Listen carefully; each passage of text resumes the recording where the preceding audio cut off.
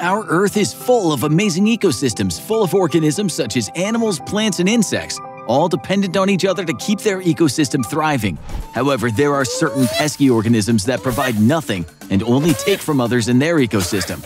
These are known as parasites. It's estimated that parasites make up approximately 40% of all animal species. That's a lot of parasites. Some, such as head lice, can be quite common in humans, and although they're bothersome, they're easily treatable and pale in comparison to some of the deadliest and most horrific parasites out there. These scarier parasites can cause a number of life-threatening symptoms in humans, from stomach pain and digestive issues, brain inflammation, paralysis, and even death. One of the most horrific parasites out there is the screwworm. This diabolical parasite is not for the faint of heart. Its name says it all. The Latin term for screwworm is Cochleomya homnivorax. The last part, homnivorax, roughly translates as eater of man, due to the fact that the larvae literally eat their way through the host until the host dies. Yikes! 2 kinds of screwworms exist on Earth, but one is much worse than the other. For the most part, the Old World screwworm and the New World screwworm have very similar parasitic procedures. However, while the female Old World screwworm fly lays 1 batch of eggs at a time, the female New World screwworm fly takes things to the next level, laying a whopping 6 to 8 batches of eggs or more. So how exactly do these flies laying eggs turn into an awful parasitic infection? Well, the female adult fly lays its eggs in an open wound of its new host. Then, in about 8 to 15 hours, the 2-centimeter-long larvae hatch, causing excruciating pain and itchiness. They reach maturity within 5 days after hatching, resulting in up to 3,000 larvae being present in a single wound. From there, these small white screw-shaped maggots begin their flesh-munching takeover. Their persistent jaws allow them to chew their way nearly 2 inches deep into their host. Not only do these terrifying worms hatch inside an already existing wound, but they can also invade any mucus-covered tissue, such as your eyes, ears, or nostrils. And once they've made their way through layers of flesh, they can also dig their mouths into muscle tissue. Their textured spines on their screw-shaped bodies anchor them into the tissue, making them very difficult to remove. All warm-blooded animals can fall victim to these relentless parasites, from humans to livestock to pets. If there's an open wound, a female screwworm fly is sure to find a cozy home for its larvae. To make matters worse, these tricky little worms are very difficult to treat.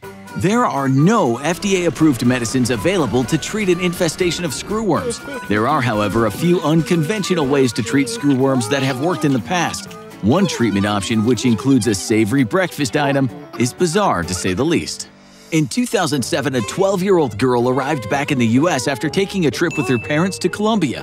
What the doctors were about to encounter would shock them all. Upon examining her scalp, doctors noted what looked like fluid-filled bumps. They cut the young girl's hair to see better and were then able to identify moving larvae. The sample was sent off to a lab and was later identified as the New World screwworm. Due to the young girl's pre-existing psoriasis, the female screwworm fly, which is present in Colombia, was able to lay eggs in the girl's lesions due to her scratching. You'll never believe what these doctors use to get rid of these ruthless parasites. Bacon. Much like many Americans, these little bugs can't stay away from bacon. This bacon therapy includes jamming raw bacon into the wound. The worms try to leave the host as they're either enticed by the meat or as a way to avoid suffocation within the wound.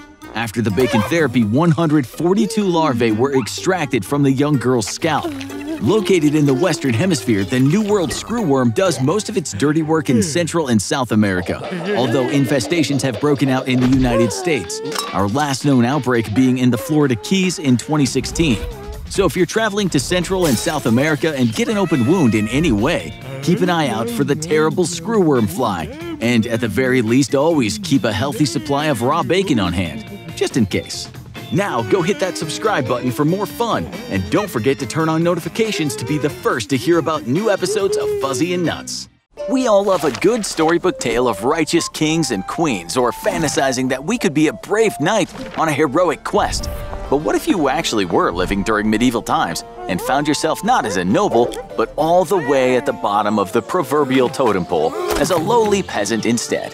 What would you be expected to do? What kind of life would you live? How long would you survive the grueling lifestyle of a medieval peasant?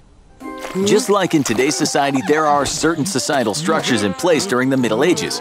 The structure is known as the feudal system, with the king or queen reigning at the top of the structure and owning all the land. They then give land to lords and knights in exchange for money, loyalty, and military support. Nobles then provided land and protection to the peasants who were expected to work in exchange for living on the land, as well as paying taxes in the form of money or a portion of what they grew. Imagine the king having a whole pie. He keeps a big chunk of that pie for himself, then slices up the remaining pie for the lords, who in turn give some to their knights. And from there, some of the nobles give pieces of their pie to the peasants. But at the end of each year, the nobles take a piece of that teeny little slice back. Talk about unfair. So you get a piece of land, and in exchange, you work a little bit. That's not so bad, right? Well, the average peasant's life primarily circled around the agrarian calendar, meaning most of your time was spent working the land and trying to harvest enough crops to survive another year. And don't forget that tax you owe. Peasant men and women alike tended to the fields, and even their children were expected to learn the necessary skills to help out. Peasants' homes were constructed of a small wooden frame with walls of plaster made from a mixture of mud, straw, and, plug your noses for this one, manure.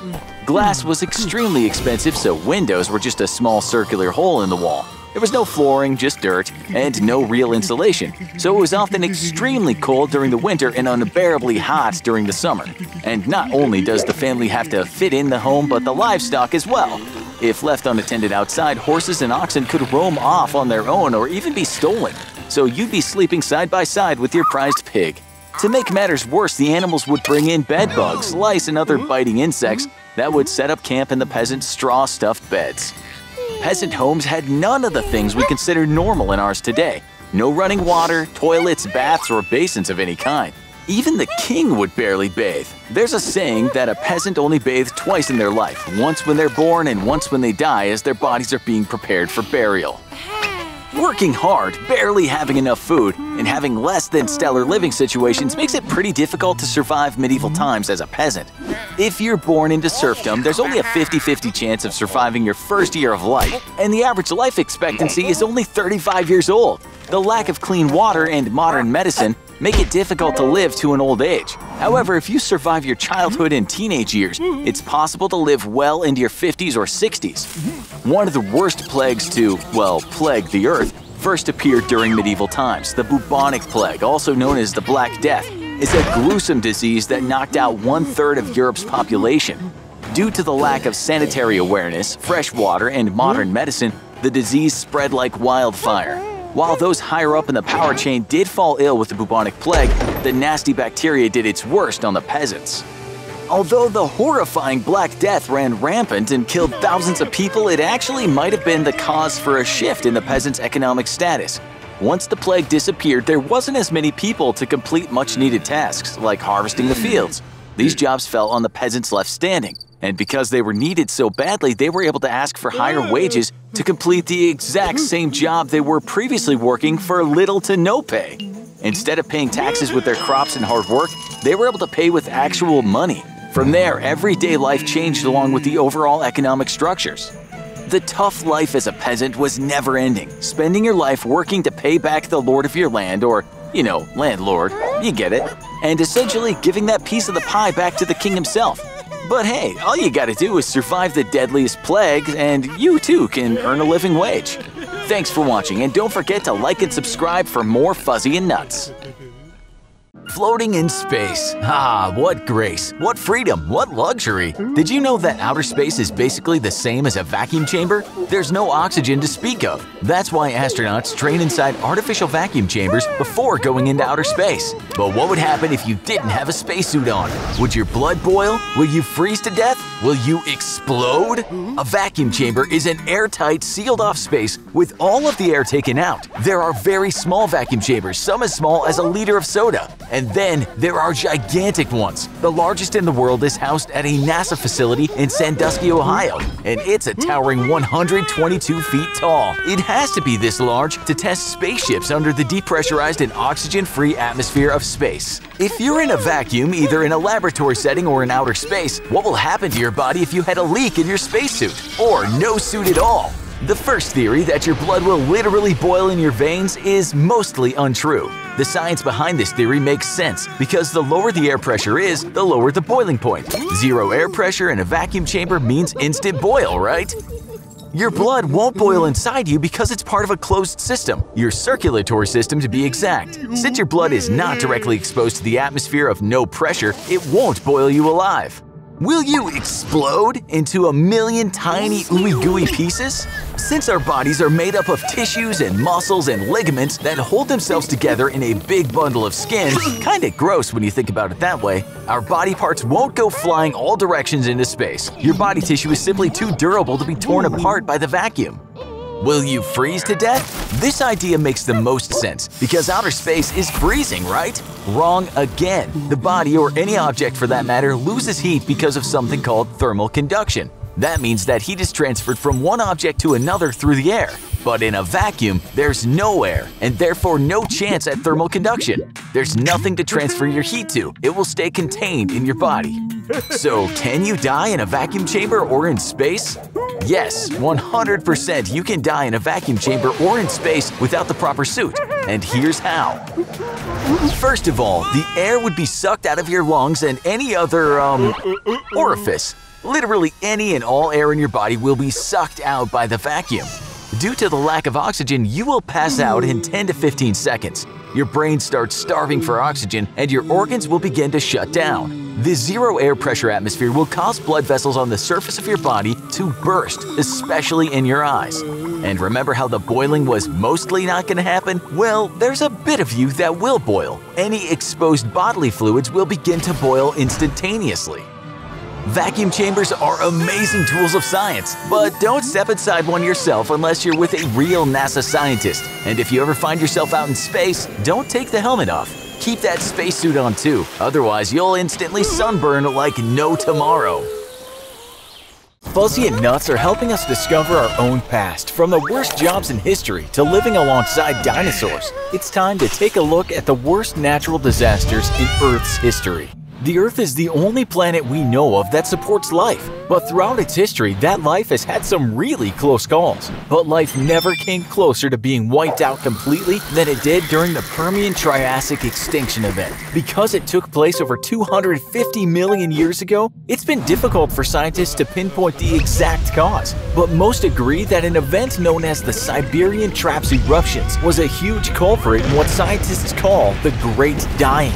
The Siberian Traps were a huge volcanic formation in what is present-day Siberia that began to erupt toward the end of the Permian period just over 250 million years ago. The exact cause for the eruptions remain unknown, though some scientists think they were triggered by a massive asteroid impact, like that which may have killed off the dinosaurs, while others believe it was a ticking time bomb all along, just waiting to go off. Whatever the cause, the Siberian Traps eruptions lasted for 2 million years and left behind 720 cubic miles of lava and volcanic rock. That's more than enough to cover the entire United States in several feet of red-hot magma. To make matters worse, the underground volcanoes erupted underneath several hundred meters of coal deposits, the remains of millions of years of plant and animal life, which ignited the largest firestorm the world has ever seen. This resulted in an environmental catastrophe, an acid rain with the pH of raw lemon juice. An incredible 96% of all marine life and 70% of all land creatures died in the years that followed. And it's the only known mass extinction of the most robust of all animal life, insects. Life got off lucky, and despite the devastation, the dinosaurs would evolve from the survivors and come to rule the world.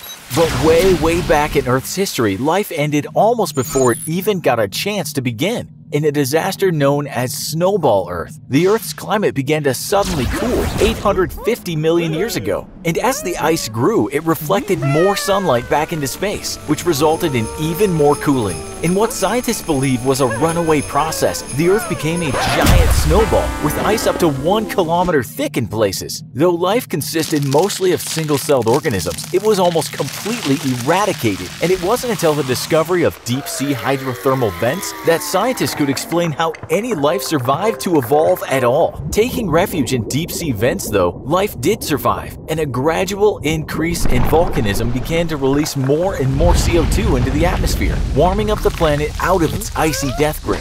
Volcanoes, acid rain, ice ages. The Earth has been through a lot, but it has never been through anything more violent than it did when it was just freshly formed. As a young planet over 4.5 billion years ago, the Earth was still in its formative stage, under a constant rain of asteroid impacts known as the Heavy Bombardment Period. Devastating as they were, all these comet and asteroid impacts actually helped bring water and precious metals to Earth to make it the world we know today. But then one day, the young Earth suffered the greatest natural disaster in its history, an event known as the Theia Impact. With the second smaller protoplanet sharing a very close orbit to the Earth, only one of the two planets would end up surviving. And about 4.5 billion years ago, Earth's smaller companion, called Theia by scientists, was on a collision course with the Earth. The force of the impact knocked the Earth into its current tilt, and the debris of the explosion would form into the Earth's moon. Devastating, but it's thanks to Theia that we have seasons,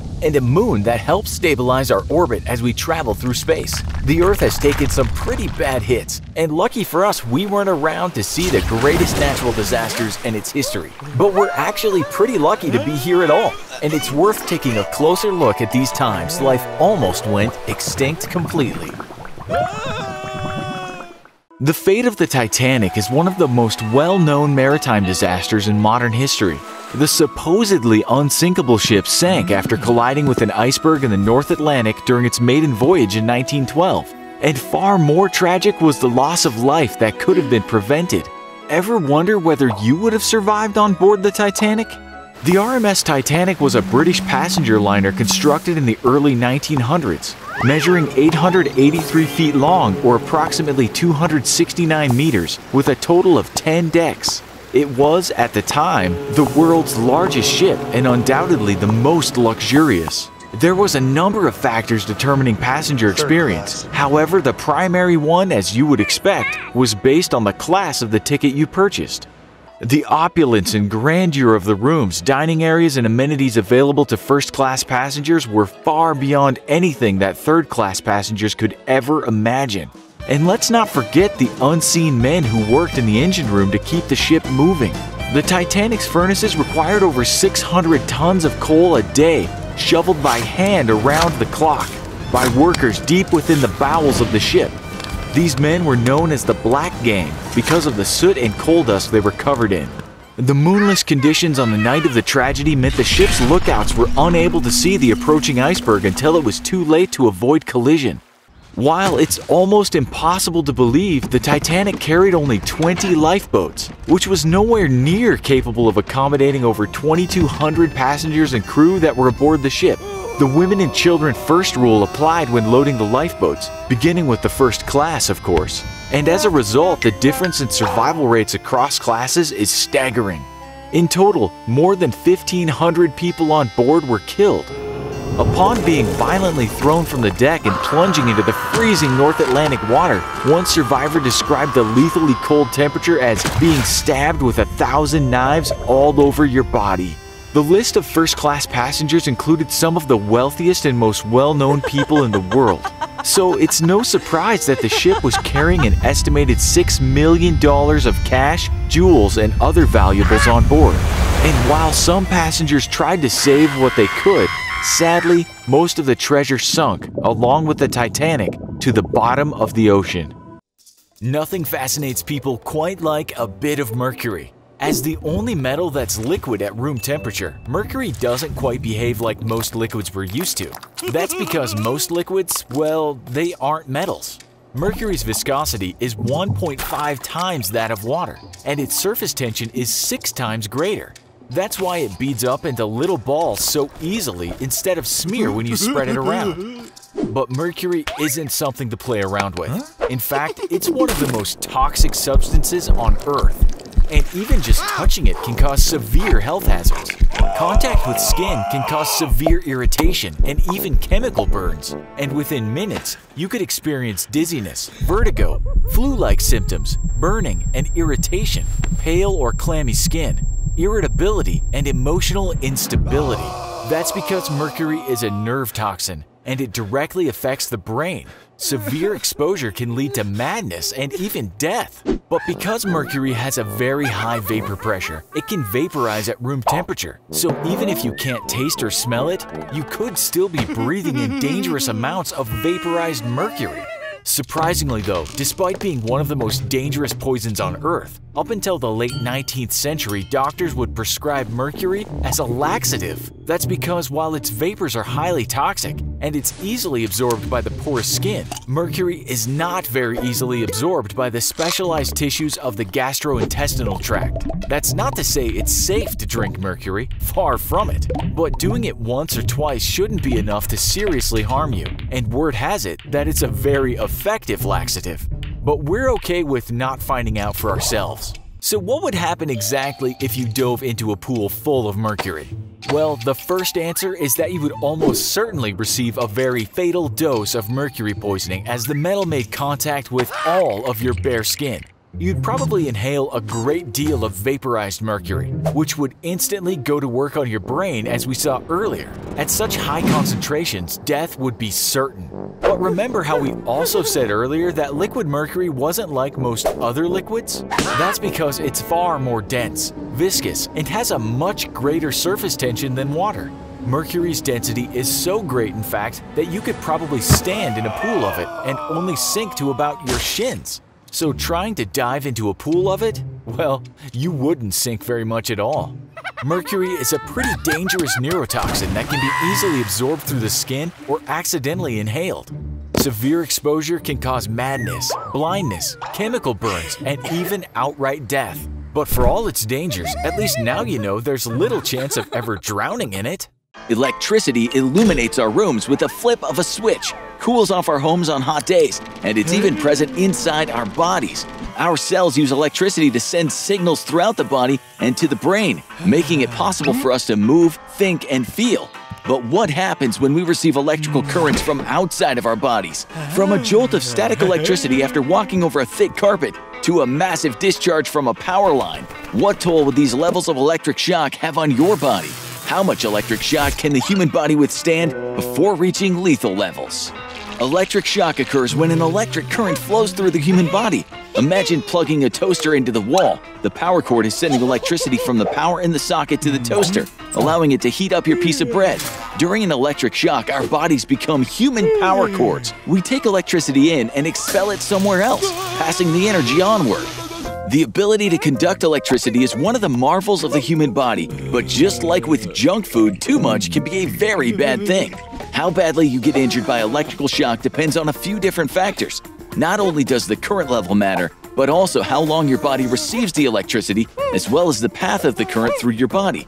Currents that start at the hand can pass from hand to hand arm, hand to foot, or hand to head. It can actually take a very little amount of current to injure or kill a human being if the duration is long enough or if the path of current passes through or is near vital organs. When you boil it down, current level measured in milliamps is determined by the voltage amount and the resistance of your body. So let's say you stick a fork in an electrical socket, and warning, please do not try this at home. The average domestic electrical outlet supplies approximately 120 volts. Any voltage ranging from 5 to 500 can result in a current level of 15 milliamps.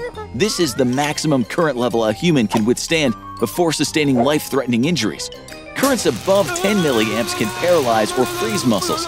When this freezing happens, you're no longer able to release a tool, wire, or other object. In fact, it may cause you to hold on even more tightly, resulting in longer exposure to the shocking current. What if you find yourself sitting in the infamous electric chair? These death machines can produce up to 2,000 volts. Any voltage ranging from 100 to 10,000 volts can result in a current level of 100 to 300 milliamps. At this level of electric shock, you'd feel extreme levels of pain, along with likely experiencing cardiac or respiratory arrest, arrhythmia, a seizure, and eventually death. There's a well-known story that Ben Franklin, while studying electricity, flew a kite with a key attached to it during a storm and lived to tell the tale. However, this likely wouldn't be possible as a single lightning bolt packs a serious punch. One bolt of lightning can contain up to 1 billion volts of electricity. This is well over the voltage range of 6,000 to 600,000 volts, resulting in an unbelievable current level of 6,000 milliamps. That's 20 times the electric chair. At this range, electric shock may directly cause death by paralysis of the breathing center in the brain, paralysis of the heart, or ventricular fibrillation, which is uncontrolled, extremely rapid twitching of the heart muscle. It's generally believed that ventricular fibrillation is the most common cause of death in electric shock. In the United States, there are approximately 1,000 deaths per year as a result of electrical injuries. There are also at least 30,000 non-fatal shock incidents per year. So if you're not interested in becoming human toast, make sure to keep an eye out for damaged or fraying cords at home, and definitely don't go fly a kite during a thunderstorm. Ready to learn more? Hit that subscribe button and be sure to turn on notifications so that you don't miss an all-new episode of Fuzzy and Nuts. Digging holes has been part of our life for, well, as long as we've been on this planet. Big holes, little holes, holes that go down for miles into the earth. Humans seem to instinctively want to dig just as much as your dog does in the yard. There are a wide variety of reasons why we dig holes, whether for construction, for mining, or for treasure hunters to look for lost pirate booty. When it was the prehistoric era, we might have dug holes like animals, for shelter, finding food, hiding food, or just for boredom. But how far can you actually dig by hand? Well, it depends on a variety of factors. One of the simplest factors is your height. You're limited by your height because you have to be able to remove the dirt and place it on the outside of the hole. After a certain point, you'll have gotten too deep and can no longer get the dirt out of the hole you dug. This is all subjective though. Obviously, one can dig a hole deeper than their height if they have external help from either someone else or a machine. Sometimes building a pulley system to haul the dirt out can also help. Congratulations, you've just discovered how to build a simple mine. Of course, even with the help of a contraption like that, when digging a hole by hand at a certain depth, if the hole isn't reinforced and supported by an infrastructure, it can become dangerous and beyond what digging by hand is capable of. Obviously, the simplest form of digging tool is a simple shovel. In prehistoric times, a crude shovel made out of animal bones would do the trick for small jobs. Eventually, metal shovels would come on the scene, but they still only get you so far down. After the Industrial Revolution, steam and electricity took over. Eventually, large excavating machines became the standard for moving earth and digging large holes. Then there's the question of what happens if you dig too deep. Is it even possible to dig too deep? Well, it just gets more complicated. First of all, in most places, if you own the land and operate under the proper permits, you can pretty much dig as deep as you want to. But there's a good chance that after a certain point, you'll hit water. Congratulations again, you just accidentally dug a well. For most people, this means the end of their hole. But if you want to keep digging deeper despite the water, you have to acquire a pump. But the water has to be removed from the hole faster than it's filling it. So it better be a strong pump. But if you can get the water out, you're free to keep digging. The deepest hole in the world is in Russia and is over 40,000 feet deep. But even that hole is only a fraction of the way through the Earth's crust, and the temperature was already hundreds of degrees. But let's say the heat and the pressure weren't an issue. Even then, can you dig a hole to China? No, you can't. Antipodes are locations on Earth that are directly opposite each other. If the hole was dug in the United States, China is actually also in the Northern Hemisphere. It's impossible to reach it. If you were physically able to dig a hole to the other side, somehow surpassing the incredibly hot molten core of the Earth, you would most likely end up in the ocean, unless you're very lucky and hit one of the few small islands in the Indian Ocean known as the French Southern and Antarctic lands that are on the direct opposite side of the Earth from the United States. If you did get lucky and managed to hit those two very small and relatively uninhabited French islands, and once again were able to survive the Earth's super hot molten core, it would probably take you around 42 minutes to fall all the way through the hole and onto the other side. 42 minutes sounds like a long time to fall, but if you happen to have an important meeting on one of the islands and need to get to the other side of the planet in a hurry, this would be much faster than any other means of transportation, but also pretty much impossible. Studies have shown that many of us have an instinctive habit to dig for no real reason, but sometimes we do it for survival, curiosity, or even just fun. Remember, digging can be dangerous, especially the deeper you go, so always talk to an adult or local official first and dig with multiple people for safety. If you do decide to dig, let us know what you find. Flying in airplanes is a marvel of human innovation. You're flying at incredible heights and moving at incredible speeds, all while flying in a pressurized tube in the air. But what if something happened? What if your window broke? Would you be able to survive if you were sucked out of the window completely? What would happen to your body up there, thousands of feet above the earth? An airplane flies at 31,000 to 38,000 feet in order to reach cruising altitude. The reason you can breathe normally on a plane at this altitude is because the cabin is pressurized. That means the air pressure is greater inside the plane than it is naturally outside the plane, allowing your lungs to function properly. At around 20,000 feet without pressurization, the human body would experience a condition called hypoxia, in which your lungs can't receive the amount of oxygen required for sufficient brain function and long-term survival. Also, it is way colder outside the plane than inside, so much so that when the plane is at its cruising altitude, the outside temperatures drop below -60 degrees Fahrenheit. Brrr! Not only can we not breathe outside due to air pressure, but we would also get major frostbite. Frostbite is when the skin tissue freezes hard like wood, and even muscle and bone can freeze. This can cause severe damage to skin tissue and blood vessels, and even result in amputation. If a window were to break on an airplane, the first thing that would happen is that there would be a very loud whoosh. That's the high pressurized air escaping through the broken window. Due to the difference in pressure, the air inside the plane would be forced to escape through even the smallest of holes very quickly. The air would continue to escape at great speeds until the pressure inside and outside the plane was equal. And what about those complimentary snacks? Anything under 1 pound inside the cabin would be lifted into the air and swirl around wildly. Items that aren't strapped in could theoretically be pulled through the vacuum of the broken window, and depending on the size of the hole, a person could get sucked out, at least partially. This has actually happened a couple of times in aviation history. One time, there was a flight where the entire windshield of the plane's cockpit shattered mid-flight. The pilots almost got sucked out of the windows, but their seatbelts kept them safe in the plane. It was freezing in the cockpit, but with oxygen masks and quick thinking, the pilot was able to safely land the plane and save everyone on board. But have people been sucked out of a plane entirely? Sadly, yes, this has happened before. This has occurred when the hole was big enough in the cabin of the plane for a person to fit through, and the plane was at a high enough altitude where the air pressure caused a vacuum. In one incident, a woman was partially sucked out of the window and later died from her injuries. However, in most cases, a securely fastened seatbelt will hold you in your seat if a window breaks. In the event of a broken window, here's what would happen. The change in air pressure would cause the air masks to drop from the ceiling. The pilots would immediately bring the plane down below 31,000 feet to quickly normalize the oxygen level in the plane. All of that would happen in a matter of seconds. The vacuum effect would cease, and it would be extremely loud, windy, and very cold inside the cabin. What is a danger from a broken window is the inability to breathe and potential damage to the lungs. That's why it's important to grab those oxygen masks quickly and place them securely over your nose and mouth.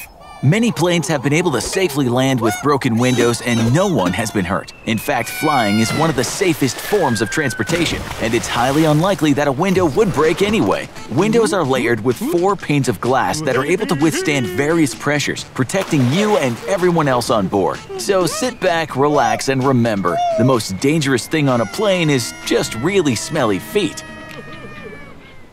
Nuclear power plants are one of the biggest producers of energy in the world, currently providing about 11% of the world's total electricity production. Nuclear reactors work by using the energy released from the splitting of atoms to produce steam, which in turn powers a turbine that generates electricity. Nuclear power is statistically very safe, but what might happen to you if there's an accident? It's impossible for a nuclear reactor to blow up like a bomb. But what if you were exposed to the highly radioactive spent fuel rods? Radiation is dangerous because it causes damage directly to the cells that make up your body, breaking chemical bonds and mutating your DNA. A very quick and low dose may leave you feeling just a little ill, like you have the flu, and your chances of recovery are quite high. A slightly higher or more prolonged exposure will start killing off blood cells and damage bone marrow, and you'd most likely need a blood transfusion to survive. The radiation at this level will also start burning your skin, a very unhealthy way to get a tan.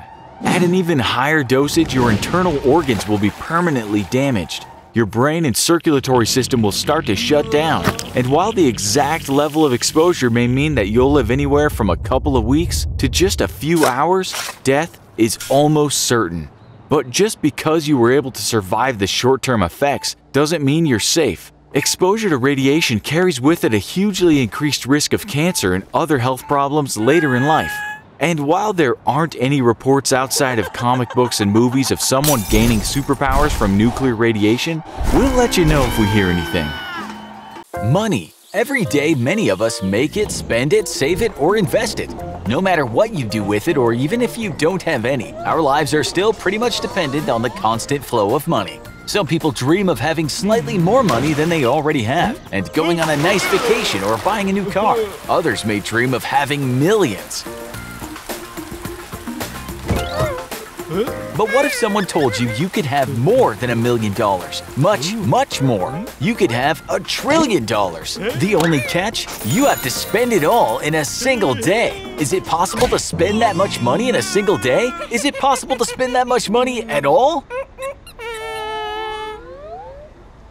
Every day consists of 24 hours, which means there's 1,440 minutes in a day, or 86,400 seconds in a day. So if you were able to spend $1 every second, you'd end up spending under 100 grand in a day.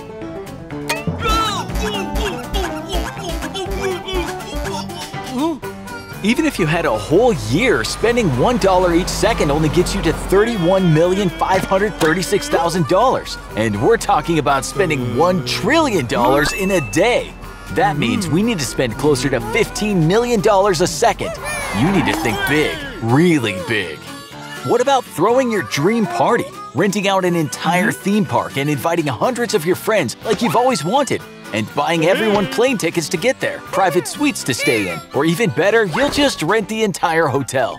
To rent out that theme park for the entire day, you just have to buy every ticket. Just for safety, let's say you purchase all 80,000 daily tickets for $100 each, and the hotel has 100 rooms. You rent those too, at $120 a room. Oh, and plane tickets for your friends. First class, of course, $2,000 each. And you pay for all the food because you're a really generous person. Let's say $100 per person for food all day long. Now that sounds like a party, but you're still a little short of $1 trillion because that only adds up to $8,310,000. Not even close. At that rate, you would have to rent out the theme park and hotels for over 300 years straight. Let's face it, small things like food, jewelry, clothes, cars, and even all-day theme park rentals simply won't add up fast enough. You need something with a larger price tag that you can buy much faster. What about that fancy yacht? It's nice, luxurious, and most importantly, expensive. If you get one clocking in over 100 feet long and equipped with everything you could dream of, it'll probably cost you around $12 million. At that price, you could buy one yacht every second all day long and finally tally your bill up to $1 trillion. And all you need to do is purchase somewhere in the ballpark of 83,333 yachts.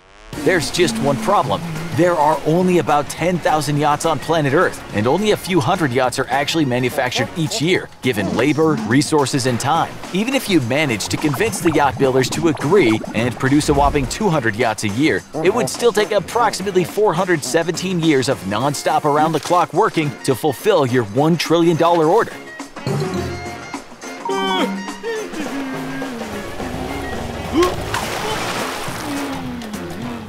In theory, is it possible to spend $1 trillion in a single day?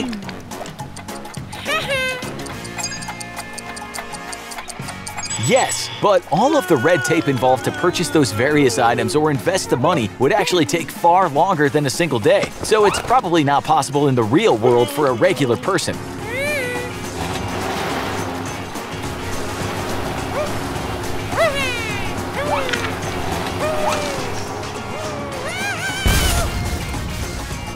Sorry to burst your bubble, but money can't buy happiness anyway. Volcanoes are some of the most powerful and mesmerizing examples of Mother Nature's fury. From far away, they're beautiful, and the lava seems to flow almost gracefully. But from close up, they're violent, hot, and wreak havoc on anything near them. That molten red lava that oozes out of the earth and slowly makes its way down the mountain might look pretty appetizing if you were on a long trek and dying of starvation. In fact, it might look like a red slushie. Funnily enough, scientists actually do describe its mineral contents as a slush. Oh, so tempting, but is it delicious? Probably not. But what would happen to your body if you ingested it? Can you drink lava like a beverage? How bad would it hurt if you did? First off, is lava even a liquid? Is it wet? Well, that's up for debate. The temperature of lava is far higher than the boiling point of water, so any liquid water would be gone. But lava does contain plenty of hydrogen and oxygen, the molecular components of water. Lava is also very viscous, which means it flows but extremely slowly. In fact, it's 100,000 times more viscous than water. So while lava is definitely in a liquefied state, whether it's wet or not is still up for debate. Liquid but also boiling hot? Let's talk temperature. Lava's temperature ranges from 1200 degrees Fahrenheit to 2200 degrees Fahrenheit. That's hot, very, very hot. Really, it's so hot that almost anything close to it would burst into flames. When scientists have had to collect lava samples, they have to wear full-body protective suits. Despite all that protection, they still often get burns while retrieving it. Let's say you somehow manage to retrieve some lava in a protective vessel for drinking, and you get that vessel to your lips and pour the lava into your mouth. What would happen? First off, the lava is so hot it would likely burn everything in your mouth and completely incinerate it. If you did manage to swallow it, it would burn everything inside your body, leaving you in agonizing pain as it slowly destroyed your esophagus. If you were able to ingest the lava and somehow your body was able to cool the molten rock to a safe temperature, it would solidify inside your body and most likely suffocate you, starve your body of oxygen, and in turn cause many of your organs to fail. If by chance the lava did make it into your stomach, you would immediately perish. The lava would melt through your stomach and destroy all your internal organs. Doesn't sound too pleasant, does it? That's because the human body isn't meant to consume anything that hot. Think about it. It hurts to even drink tea that's too hot. Imagine that one time you ate a steaming bowl of soup or a hot cup of coffee and burned your tongue. Even that was extremely painful and may have even left your mouth and throat burned a bit. Now, it's likely that the temperature of that was between 160 and 190 degrees Fahrenheit. Multiply that sensation by roughly 12 to 15 times, and that will give you a rough estimate of what it would be like to eat lava. If you still want to eat lava after hearing all of this, venture over to the Breathraboard Cafe in Iceland, where they serve up edible lava. Only this lava isn't made of molten rock, it's made of licorice, caramel, and egg whites, and served at a reasonable and safe temperature. Eating lava is something that no one should ever do. You'd probably burst into flames before the spoonful of the molten rock even hit your lips, but the entire experience would result in one terribly painful situation and more than likely death. We'll take the lava made out of caramel served in chocolate cake every time. Summer is here, and that can only mean sunshine, blooming flowers, and bee stings. But what exactly happens when you get stung by a bee? And what would happen if you were stung by 1,000 of them? First though, let's learn a little bit about the history of the bee. The first bees were descendants of a carnivorous wasp-like insect and appeared over 125 million years ago, evolving into pollen-eating and honey-producing herbivores. And though they were here well before us, cave paintings dated to over 10,000 years ago in Spain and France showed that man and bees have a long history together thanks to that honey. Apiculture, or beekeeping, first began around 7000 BC in the Middle East, with honey finding use as food, medicine, and even preservative. The practice soon spread around the world from Egypt to Greece and Africa. And though famous for their stingers, most bees only sting in defense of the hive and give up an attack pretty quickly. Most bees, that is, with the exception of the legendary Africanized honeybee. Also known as killer bees, they will pursue a threat for distances up to 3 miles. And if you think water can save you, think again. Killer bee swarms have been known to patiently hover and wait over water until their victim comes up to breathe so they can continue attacking. But what actually happens when you get stung by a bee? For that, we'll need to take a much closer look. A bee's stinger evolved from its egg-laying organ, the ovipositor, so only female bees can sting. Once a stinger penetrates flesh, barbs along its shaft help it dig deeper into the victim, even after the bee has tore free the stinger. The stinger immediately begins to pump venom into the blood.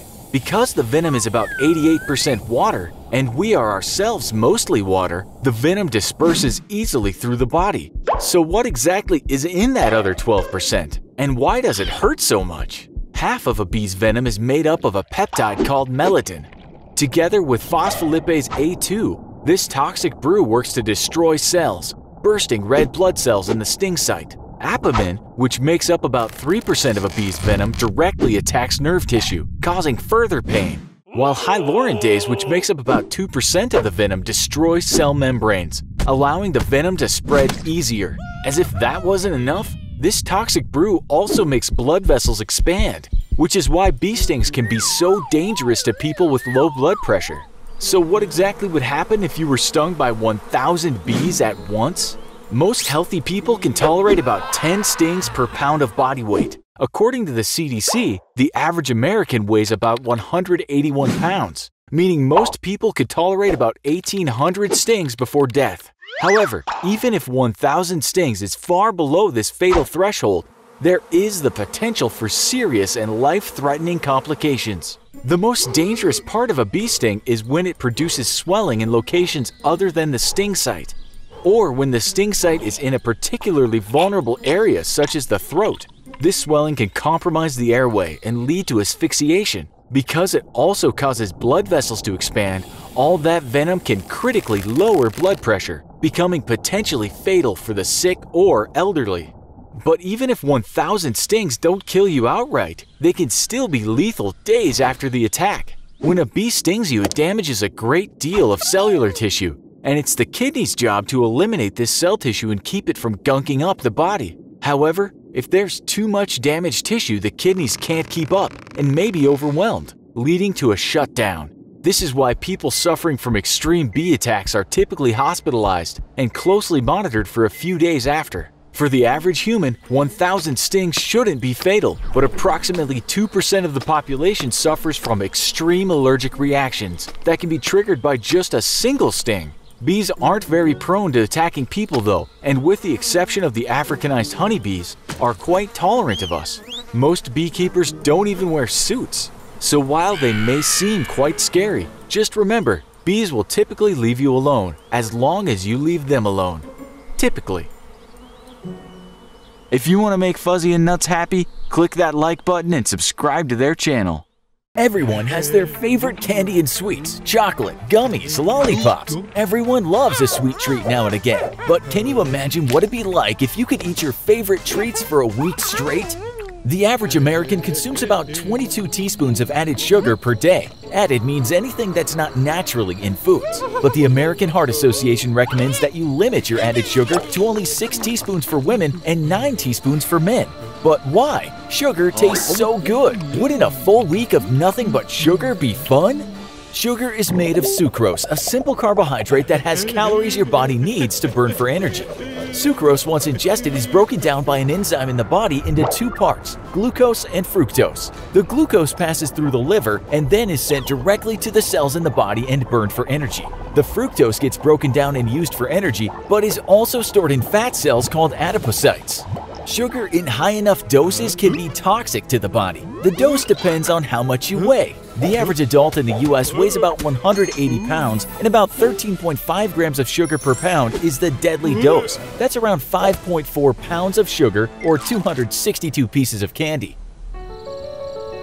But it would be difficult to consume all that sugar at once, so what about having it spread out over several days? The first 1 to 3 days won't be that bad. You won't notice much difference in your mood. However, you will be hungry because sugar is really just a carbohydrate. It doesn't have any of the fat, protein, vitamins, or minerals that your body needs to function. Sugar not only tastes good, but when you eat it, your body tells you that you want more. When you consume it, the sugar spikes insulin levels and hormones that trigger a reward center in your brain. As the sugar gets broken down, that feeling fades away, and your body just craves more and more. In other words, sugar is addictive, but because it's just a simple carbohydrate, it's not nourishing, so it just makes you hungry. So the first thing you'll notice is that the candy tastes great, but you'll still be ravenous all the time. By the 4th day, you might start to feel a little fatigued, have some trouble concentrating at normally easy tasks, and most of all, you'll be really hungry. Eating nothing else but sugar deprives your body of essential vitamins and nutrients. So over time, your red blood cell count will plummet. Scurvy can set in due to lack of vitamin C, and it will eventually start to rot your teeth. All of this won't happen by day 5, but you will definitely start to feel some of the effects of a nutrient-deficient diet. You'll start to have trouble sleeping, you'll feel weak, fatigued, and your concentration will only get worse. Not to mention the stomach problems. Since you're not getting any fiber, you'll begin to have some serious bathroom blues. You might even suffer from some very painful stomach aches. By day 7, you'll be downright sluggish, and eating the candy and sugar will only make you more hungry. It will be difficult to walk because your legs will be shaking from lack of strength. You'll be more tired than ever, and your cognitive functioning will be absolutely shot. You could probably survive on sugar for a month or 2 if you had access to clean water as well, but you won't feel good. Other symptoms will begin to creep up, and the symptoms you've already experienced will only continue to get worse. Sugar will begin to ruin your teeth by destroying the good bacteria in your mouth. It will wreak havoc on your brain and digestive system, and it can trigger some pretty deadly diseases, including heart disease, diabetes, and even cancer. But let's say you're not eating only candy. One of the big problems with our modern diets is that sugar is in a lot of other foods besides candy. It's in ketchup, pastas, salad dressings, and even a lot of pre-made savory dishes you wouldn't expect, like pizza and pad thai. Most people have way too much sugar in their diet and are feeling some of the bad side effects even without eating only sugar for a week straight. But is there any kind of sugar that's okay for you? Naturally occurring sugars and fruits are better for you because they also come with vitamins, nutrients, and fiber. But in the end, this sugar has the same effect on the body as refined added sugars. So consume everything, even fruit, in moderation. So will you die from eating sugar for a week straight? No, probably not. However, you aren't going to feel good. And the worst part, after a week of candy, you might never want to eat candy again. Remember, it's a treat for a reason. Whether it's a jalapeno, a serrano, or even the infamous ghost pepper, we all have a heat threshold or level of spiciness that we can tolerate. But can anyone handle the Carolina Reaper? And what would happen if you ate it? The Carolina Reaper, a hybrid pepper specifically bred to be as hot as possible, is the current record holder for hottest pepper in the world. The Scoville heat scale is used to measure the spiciness of peppers. To put things in perspective, a jalapeno comes in at around 8,000 units. A habanero is a blistering 350,000 units, while a Carolina Reaper tops the scale at a whopping 2.2 million units. So what happens when you eat a pepper this spicy? First, the high concentration of capsaicin, the chemical that causes spiciness in peppers, binds to a nerve receptor in your mouth. This triggers an intense and extremely painful burning sensation. Obviously, there's no actual heat emanating from the pepper, but your brain is tricked into thinking that your mouth is on fire and that you're burning up. And since the brain believes you're overheating, it immediately takes corrective action to flush out the toxin. You'll experience extreme sweating accompanied by crying eyes and a runny nose. You might think it would get better once you start to digest the pepper, but you'd be wrong. The pepper continues to wreak havoc on your insides, resulting in severe pain and nausea that can last for up to 8 hours. And while it won't kill you or cause any permanent damage, there's not much you can do at that point but suffer and wait it out. Keep in mind, you can alleviate some of the painful burning in your mouth by drinking milk, which contains casein, a protein that neutralizes the pepper's capsaicin. So think long and hard before biting into one of those super spicy peppers. This bear is just gonna have to stick to bell peppers for now. Tsunamis are well established as one of the most powerful and destructive natural disasters. But have you ever wondered what would happen if you were hit by one of these giant waves? And whether you'd survive such a catastrophe? A tsunami can occur after an earthquake, volcanic eruption, or a comparable disturbance under the ocean that is capable of displacing massive volumes of water. And while the Pacific Ocean's Ring of Fire is considered the most active zone, tsunamis occur in oceans and large bodies of water all over the world. It's believed that the earthquake responsible for the devastating Indian Ocean tsunami of 2004 released as much energy as 20,000 atomic bombs. When it's way out in the deep ocean, a tsunami is barely visible on the water's surface, even as it travels great distances at speeds up to 500 miles per hour. A warning that may indicate the imminent arrival of these killer waves is the sudden receding of the ocean from the coast. And while you may be tempted to take a closer look, you should do the exact opposite. Evacuate the area immediately. ideally to higher ground, hills, or mountains. But if there's not enough time to escape, find a sturdy vertical structure to climb and get as high above the approaching water as you can. As the shockwave approaches land, all that energy transforms the water into a colossal wall that can reach heights of over 100 feet. And once it crashes ashore, a tsunami will obliterate everything in its path. The rapidly rising and turbulent water smash homes and toss cars around like toys as additional waves follow. The final round of devastation occurs when the massive amount of water reverses course to return to the sea, dragging everything in its path along with it, and most tragically sucking people under along the way. If you're swept up in the current, try to grab onto something that floats, like a door or a fallen tree, and prepare to experience the terror described by some survivors as being a human pinball, battered by debris from all directions. And with so much destruction, it may be quite some time before help is on the way. So it's always a good idea to be prepared with an evacuation plan for you and your family. Justin. The American criminal justice system currently has roughly 2.3 million people locked up in more than 6,000 correctional facilities. And according to the Bureau of Justice Statistics, there are more than 80,000 prisoners in solitary confinement, and it's one of the worst experiences a person can go through. What if you were thrown into solitary confinement? What's it like to live life inside that teeny tiny cell? And what effect would it have on your physical and mental health? It can vary from state to state and prison to prison, but on average, inmates in solitary confinement are kept isolated for 22 to 24 hours a day.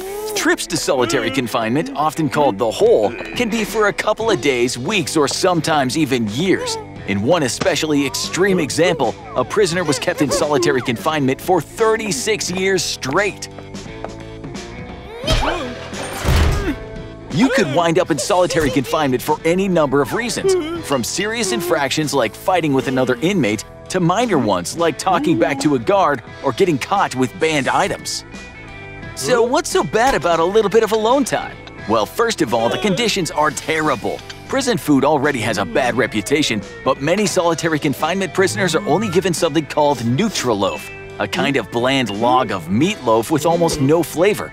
And you won't be pulling up a chair to a table for dinner. No, most solitary confinement cells, if they have any furniture at all, consist of a small bed and a tiny table, both of which are bolted to the wall. But being alone can't do any physical harm, right? Actually, an inmate's physical health will often decline severely while in solitary confinement. Many inmates develop a number of conditions ranging from hypertension, chronic headaches, trembling, sweaty palms, extreme dizziness, and heart palpitations. On top of that, due to the extremely small nature of their cells, prisoners' eyesight will often get worse. They become nearsighted and are unable to focus on anything far away. A lack of appetite and drastic weight loss is often accompanied with irregular digestion. And the effect of not talking to anyone for long periods of time can weaken vocal cords, making it difficult to speak for more than a brief period of time. Not only is a prisoner's physical well-being negatively affected, so is their mental health. Prisoners' emotions in solitary confinement can swing drastically, from feelings of panic to rage, irritability, hostility, or poor impulse control. Stress, panic attacks, feelings of hopelessness, withdrawal, and self-harm are all too common. Even when compared to prisoners within the general prison population, rates of self-harm, such as cutting and banging one's head against the cell wall, are particularly high. One prisoner said he was so starved for human interaction that he befriended a wasp that flew into his cell. He was so desperate for a friend that he would feed and have conversations with it. Cognitively speaking, solitary confinement can do a lot of damage to a prisoner's ability to process information. There are many reports of memory loss and impaired concentration with extreme confusion and disorientation in time and space. Because of this, many inmates are unable to read or watch television, which are usually their only available entertainment activities. Adding to the cognitive deterioration of the prisoners, the inability to maintain a coherent flow of thoughts often occurs. This disrupted thinking can lead to symptoms of psychosis. Psychosis is a severe mental disorder in which thought and emotions are so impaired that contact with external reality is lost. Inmates who exhibit symptoms of psychosis report experiencing hallucinations, illusions, and paranoia. Some prisoners' symptoms get so dangerous that hospitalization is required. Maybe the saddest part is that these physical and psychological repercussions to solitary confinement don't end once the prisoners are back in the general population or released from prison. It can take a lot of time and care to make sure the long-lasting mental and physical health concerns are addressed. What would you do to survive solitary confinement? Tell us in the comments, and don't forget to subscribe for more Fuzzy and Nutz. The freezer is a truly amazing invention that allows us to safely store food. When it comes to protecting you and your family from foodborne illnesses, chilling your food to appropriate temperatures keeps harmful bacteria at bay. Sure, this is great for raw cuts of meat or if you want a chili popsicle on a hot summer's day, but what if you were trapped in a freezer? What could possibly happen to your body in those terribly cold temperatures? How long could you be trapped and survive to tell the tale?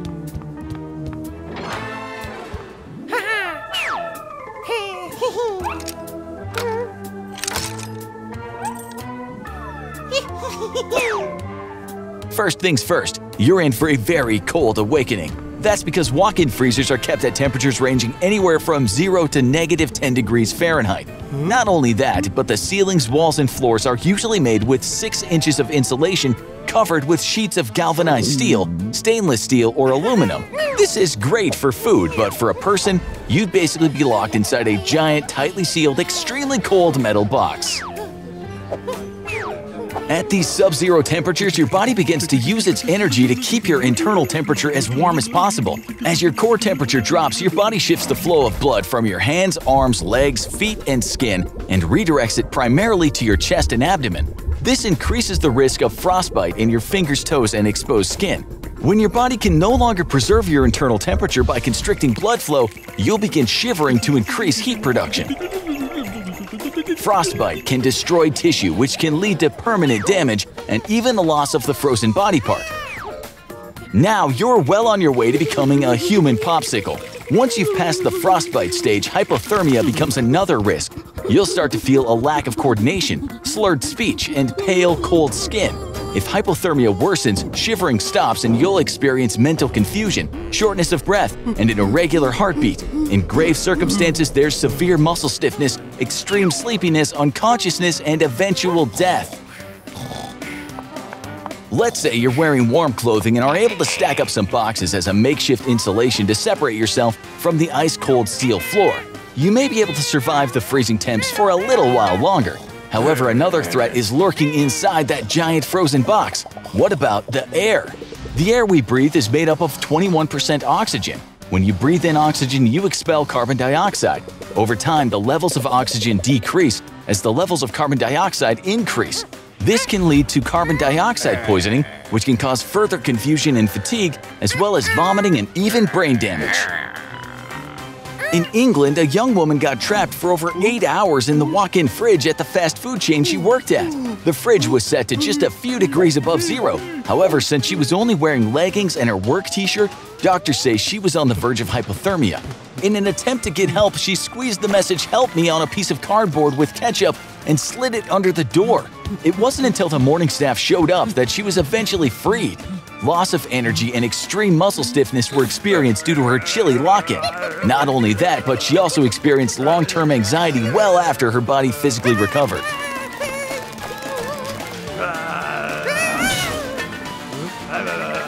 Although these wonderful giant frozen cubes are essential for food safety, they can be quite dangerous and even life-threatening. So the next time you use a freezer, remember to enter at your own risk. And at the very least, always use the buddy system. Also, remember to hit that subscribe button. And don't forget to turn on notifications for more great episodes of Fuzzy and Nutz. You've probably been wondering where Fuzzy and Nutz have been these last few months. And sadly, we have some bad news. Because Fuzzy's been doing some hard time. Maximum security prisons are tough places to be, with many reports over the years showing that they are the most violent places to serve time in the world. With gangs, violence, and poor food and little privacy, it's no surprise that some inmates will do anything to escape serving out their full sentence. In 1962, what may be the most famous prison escape in history was carried out by Frank Morris and John and Clarence Anglin. Over its 29-year history as a federal penitentiary, 13 escape attempts had all ended in failure. Yet on June 11, 1962, Morris and the Anglin brothers were determined to be the first to successfully break out of Alcatraz and flee to safety. The team had spent 6 months sawing at the ventilation ducts in their cells with hidden saw blades, and then tried to cross the San Francisco Bay on a homemade raft made out of raincoats. The three were never found or heard from again, and it's believed that all 3 inmates drowned in the notoriously dangerous waters surrounding Alcatraz Island. In recent years, though, an even more high-profile prison escape took place on July 11, 2015, when infamous Mexican drug cartel chief El Chapo escaped from a Mexican penitentiary via a secret tunnel that his henchmen had been digging for months from a mile outside the prison. Infamous for escaping from prison, El Chapo has now been sentenced to the maximum security ADX facility in Colorado, a prison described as so secure that it would take bribing a warden and the entire prison staff to successfully break out. It's clear that though prisons are extremely secure places, they're certainly not escape-proof. But suppose you were dragged off to maximum security prison like poor Fuzzy, perhaps for a crime that you did not commit. How could you break out and make a run for freedom? First, you're going to need help. In the past, prison facilities were typically converted military facilities, like in the case of Alcatraz, or well-constructed but with many structural flaws. Often, they were allowed to fall into disrepair to the point that eventually a clever and very patient prisoner could grind or saw their way through the crumbling concrete of his cell. In the last few decades, though, there's been a radical shift in the way prisons are designed, with everything from engineers to psychological experts and even escape magicians being consulted on the design of each individual cell and the materials used. A modern cell is typically made of steel, which resists corrosion very well and is much harder to try to tunnel through than concrete, which can weaken with age. The cells are also constructed as individual units that fit into place within the structure of the actual building, meaning that there are no weak points to exploit, such as aging ventilation ducts or toilet pipes. Breaking out of a modern maximum security prison is definitely going to be difficult, but not impossible, as seen in the case of convicted killers David Sweat and Richard Matt, who broke out of their cell on June 6, 2015. But how did they do it? And how can you replicate the escape yourself?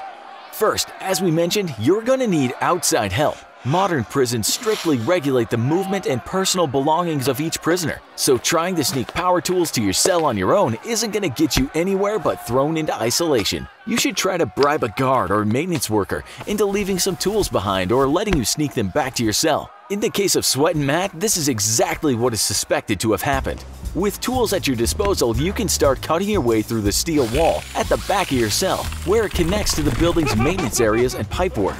Before you hop through, you're going to need to fool the other guards who conduct 2-hour head counts all throughout the night. So simply take a bunch of your clothes and arrange them under the covers of your bed, so it looks like you're still snuggled up tight. Next, you're going to want to head through your escape hole and down into the very basement level of the building. Your best bet will be to locate a heating pipe, which are typically easy to identify as they carry hot water that makes the pipe warm to the touch. Follow this pipe into the very bowels of the building until you see it start to head outwards. At that point, you're going to need your tools again to start chiseling through the concrete around the pipe so you can squeeze through. At last, you get to the foundation of the prison itself, and here is where you're going to have to get a little bit lucky. Major buildings like prisons that house hundreds of people typically have 2 major outlet pipes that connect to the outside world. One is a large steam pipe to vent excess heating, and the other is the main sewer line, full of, well, the sewage of hundreds of people. If you manage to find yourself at the steam vent, you could cut into it and crawl your way into freedom, perhaps with some minor scalding, but otherwise relatively unscathed. If, however, you happen to find yourself at the sewage pipe, we hate to break it to you, but there's only one way to freedom, and it's not going to smell or feel very nice. Once you've waded through tons of muck, though, congratulations! You've officially broken out of prison. You'd better enjoy your newfound freedom as quickly as you can, because while prison escapes are rare, getting away with it is even rarer, and most prison escapees are back in police custody within just a matter of weeks. How would you escape from prison? Why not leave poor Fuzzy some tips in the comment section below? And if you miss Fuzzy and Nutz and are excited for more adventures, then stay tuned as we bring you the first official season of Fuzzy and Nutz soon, filled with brand new adventures as Fuzzy and Nutz lead us on an adventure through time. Fuzzy and Nutz are helping us get a glimpse into our own past. But what, or rather when, have they gotten themselves into this time? Known as the Mesozoic era, the age of the dinosaurs is split into 3 time periods: the Triassic, Jurassic, and Cretaceous. 245 million years ago, the first dinosaur evolved from primitive reptiles, and up until recently, scientists believe the first true dinosaur was the tiny 1-foot-tall Eoraptor. However, a fossil discovered in Tanzania and recently re-examined has named the 3-foot-tall Nyasasaurus parringtoni as the earliest known dinosaur. Ruling the Earth for 135 million years, dinosaurs completely dominated the land, sea, and even air. Yet mammals also existed alongside dinosaurs, but given the huge size of their reptile overlords, only the tiniest mammals managed to survive. With an evolutionary head start of millions of years, mammals couldn't catch up to the size and strength of dinosaurs, so instead evolved to be small and nimble, keeping out of sight of the terrible lizards to avoid becoming a dino snack. This put an emphasis for mammals to become not just small, but smart, which may have led to greater intelligence. Small dinosaurs didn't fare much better, so they started to evolve and become bigger. This triggered an evolutionary arms race between predators and prey, with both becoming bigger and meaner in order to avoid being a snack or to try and get one themselves. But some dinosaurs took different approaches, growing armored plates and bony horns or protrusions to use as weapons. Yet others, the sauropods, stuck to the original plan and grew big. Really big. Really, really big.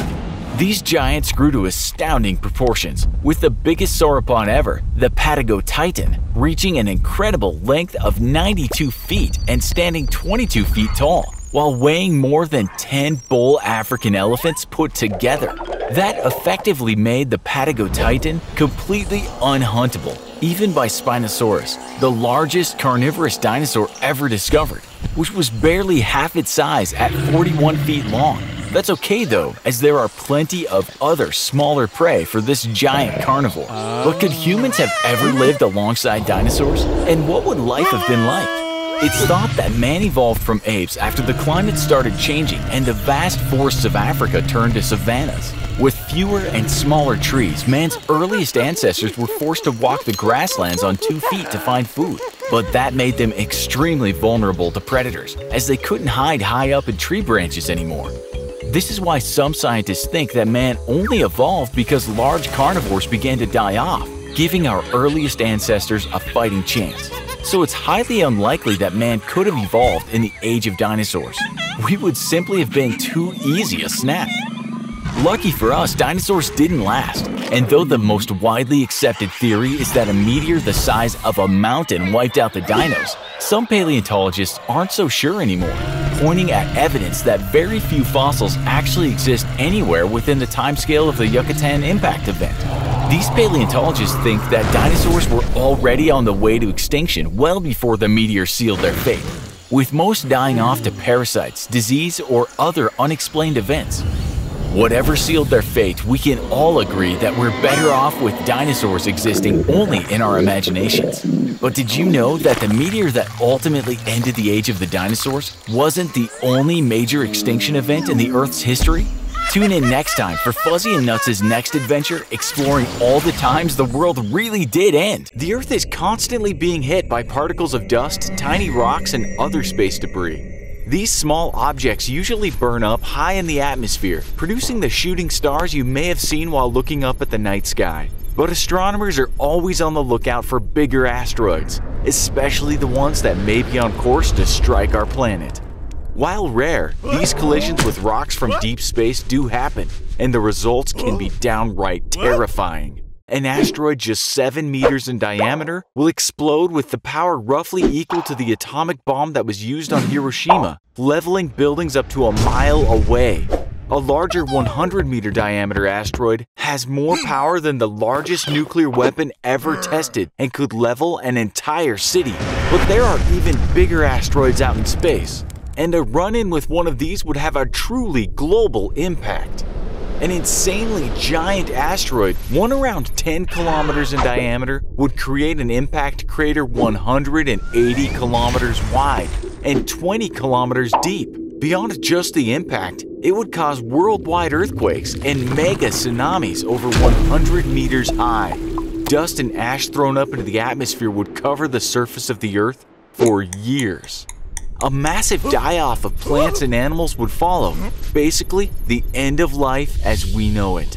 And this has happened before. An asteroid of roughly that size is what we think killed the dinosaurs. And if an enormous asteroid the size of Earth were to hit, the planet would be completely obliterated, leaving nothing but the Earth's core and creating a new asteroid belt between Venus and Mars. But don't worry too much. Giant asteroids the size of the one that wiped out the dinosaurs only hit the Earth about every 50 to 100 million years. Of course, the last one was 66 million years ago, so I guess you could say we're due. Deep in the jungles of Central America and South America lives a creature with the worst sting in the whole wide waspy world. It's an interesting insect that only stings humans when they're annoyed or upset, like when they're forced to be featured on an internet TV show. It's the executioner wasp. The executioner wasp is the largest of the neotropical paper wasp species, and it got its frightening name from how it devours its prey. Wasps are unlike honeybees in that they not only feed on pollen but on other insects as well. The mighty executioner wasp decapitates its prey and then chops up the remains to feed to its larva. Also known by its scientific name Polestes carnifex, it can be identified by its long body, bright yellow color, and bold reddish-brown stripes. It has an appearance that screams, "Stay away! I don't want to be on your nature show!" But if you insist putting this wasp on the spot, it will sting you and it will hurt. But can it kill you? When an executioner wasp stings you, it releases a toxic venom into your bloodstream. This venom consists of a complex mixture of compounds that affect both the tissues of the body and the nervous system. First, the stinger delivers the venom into the body. Peptides and enzymes in the venom break down cell membranes, and the venom makes its way into the bloodstream. Some of those cell membranes will be neurons, and when they're hit by the venom, it immediately sends this very important message to the brain. Ouch! Wasp venom pain can be very intense. However, the pain is exaggerated by the body and is not actually indicative of the actual physical damage being caused, when it's just one or two stings, that is. The pain from a wasp sting doesn't immediately fade either. The pain will keep coming in waves thanks to a substance called norepinephrine. And as the final blow, hyaluronidase and MCDP in the venom continue destroying membranes by melting through connective tissue around the sting site. This is what causes swelling and redness associated with most insect stings. One or two stings from an executioner wasp can't kill you, but it will hurt. Some have even said it's the most painful wasp sting of all time. But if you get stung multiple times, 20 to 30 stings could kill you with the amount of venom delivered if you don't receive medical attention fast. Also, there are some people who have an allergic reaction to bee and wasp venom. If they don't have access to an epinephrine or EpiPen, even one sting could be fatal. So let's try to leave wasps alone. Even if you're trying to be a viral sensation, just let those wasps do their thing. After all, wasps are doing the world a beneficial service by preying on potential pests to humans and keeping their natural world in balance. If you do bother a wasp and it stings you, you probably deserved it. Thanks for watching. Now go hit that subscribe button to really make Fuzzy and Nutz happy and to ensure that they can keep making videos and answering life's important questions for you. The Bermuda Triangle is an area in the North Atlantic Ocean located between Miami, Puerto Rico, and the island of Bermuda. Over the years, numerous ships and aircraft have disappeared without explanation while traveling through this region. Notable examples include the USS Cyclops, a cargo ship with over 300 people on board that disappeared without a trace in 1918, and a group of 5 U.S. naval torpedo bombers known as Flight 19 that inexplicably vanished over the area in 1945 during a routine training exercise. There are dozens, if not hundreds, of similar incidents on record, and while some crews avoid the Bermuda Triangle whenever possible, others dismiss the stories of disappearing planes and ships as legend, coincidence, or just a string of bad luck. Reports of compasses going haywire, sudden changes in weather, electrical problems, and loss of engines are often the last radio contact before vanishing from radar. Without any way of determining the cause of these malfunctions and disappearances, imaginations have run wild. Some people believe that extraterrestrial forces or UFOs are responsible for the abductions, while others have proposed the triangle may be a wormhole to another galaxy. Recently, scientists have tried to connect the deadliness of the Bermuda Triangle with the possibility of strong whirlpools and powerful suction that could potentially pull huge items beneath the surface. While another theory involves strange cloud formations capable of creating air bombs full of wind with blasts as powerful as 170 miles per hour, a force capable of sinking ships and downing aircraft. Regardless of which theory you believe, it may be a good idea to stay out of the Bermuda Triangle for now, unless you're trying to disappear. Working out, playing sports, or just being active in general is something that benefits everyone. There's long and short-term health effects like losing weight, keeping your blood pressure in check, and strengthening your bones. It's good for your mental health too and can elevate your mood and help you sleep. But for a lot of people, the main reason why they work out is for the look. But what's it like when you turn an activity into your entire life? Today we're going to take a look at what it's like to be a professional bodybuilder. The first step to becoming a professional at anything is putting in the time. And becoming a professional bodybuilder is no different. While the average person who regularly works out might go to the gym 3 or 4 times a week and stay around an hour, a bodybuilder is probably spending 2 to 3 hours in the gym every single day. And that doesn't even include the time you need to spend on planning your workout routines or doing research on the most effective exercises. All of these hours quickly add up. Before you know it, what started as a part-time hobby is taking more hours than a full-time job.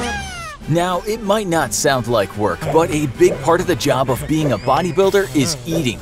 Your muscles need calories to grow. Lots and lots of calories. While the average adult male needs to eat between 2,000 and 2,500 calories per day to maintain their weight, a bodybuilder who is trying to continue gaining weight might need to eat 10,000 calories per day or more.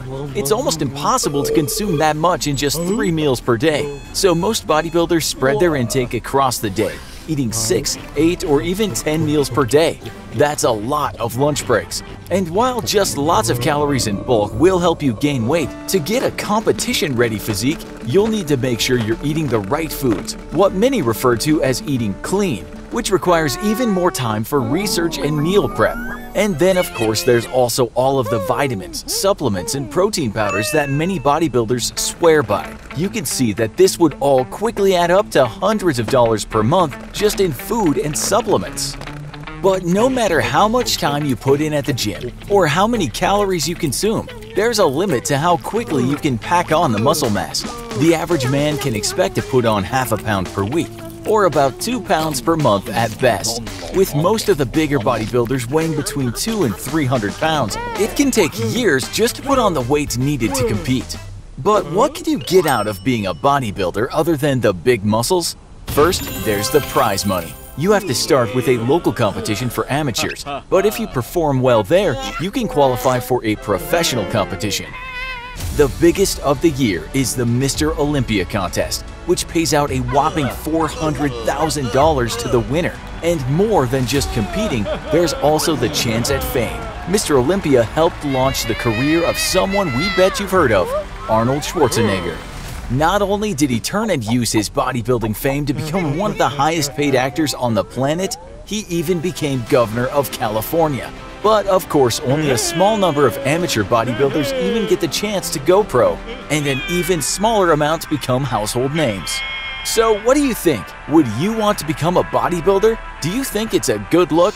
And is the potential for fame and fortune worth all the time and hard work you have to put in? Let us know in the comments. And don't forget to hit that like button and subscribe for more Fuzzy and Nutty.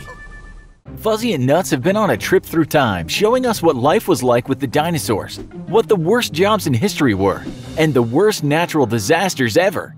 Now they've found themselves in ancient China, smack dab in the middle of one of the worst wars in history. In the middle of the 8th century AD, China, ruled by the Tang dynasty, was at the height of a cultural golden age. Yet major military losses on its borders to Arab armies in the west and the kingdom of Nanchao to the south had put severe strain on the kingdom. To turn the tide of bad luck for the Chinese army, Emperor Zhang Zong appointed one of his greatest generals, An Lushan, to lead a force of over 150,000 troops. On December 16, 755, though, An Lushan rebelled and turned his force against the emperor, announcing the formation of a new empire called the Great Yan Empire, with him as the first emperor. Seizing the eastern Tang capital at Luoyang and then the main capital at Chengdu, An Lushan was poised to defeat what remained of the Tang when infighting started to tear his newly created empire apart. First, An Lushan was killed by his son, An Qingsu, who declared himself emperor and was then killed in turn by An Lushan's old friend, Shi Shiming. Shi Shiming continued the war against the Tang with great success, but he would shortly after be killed by his own son, Shi Xiaoyi. Proving to not be the military leader his father or An Lushan was, Shi Xiaoyi would lead his troops to ruin and commit suicide as the Tang retook all their former territory. The war devastated China, with death estimates ranging from 13 million to 36 million, and brought to an end a Chinese cultural golden age. Not one war, but a series of back-to-back wars. The Napoleonic Wars were the direct result of one single man's ambitions, Napoleon Bonaparte.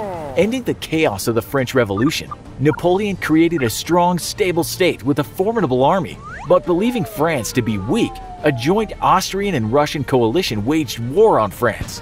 Scoring his greatest victory, Napoleon crushed the Austrian and Russian forces at Austerlitz in December 1805, bringing an end to the war. However, concerns about increasing French power led to a new war led by Prussia and the Russians in October 1806. Napoleon quickly defeated the Prussian forces and forced Russia to surrender a year later in 1807. Peace fell on Europe for a short while, but in 1809, Austria declared war on France again.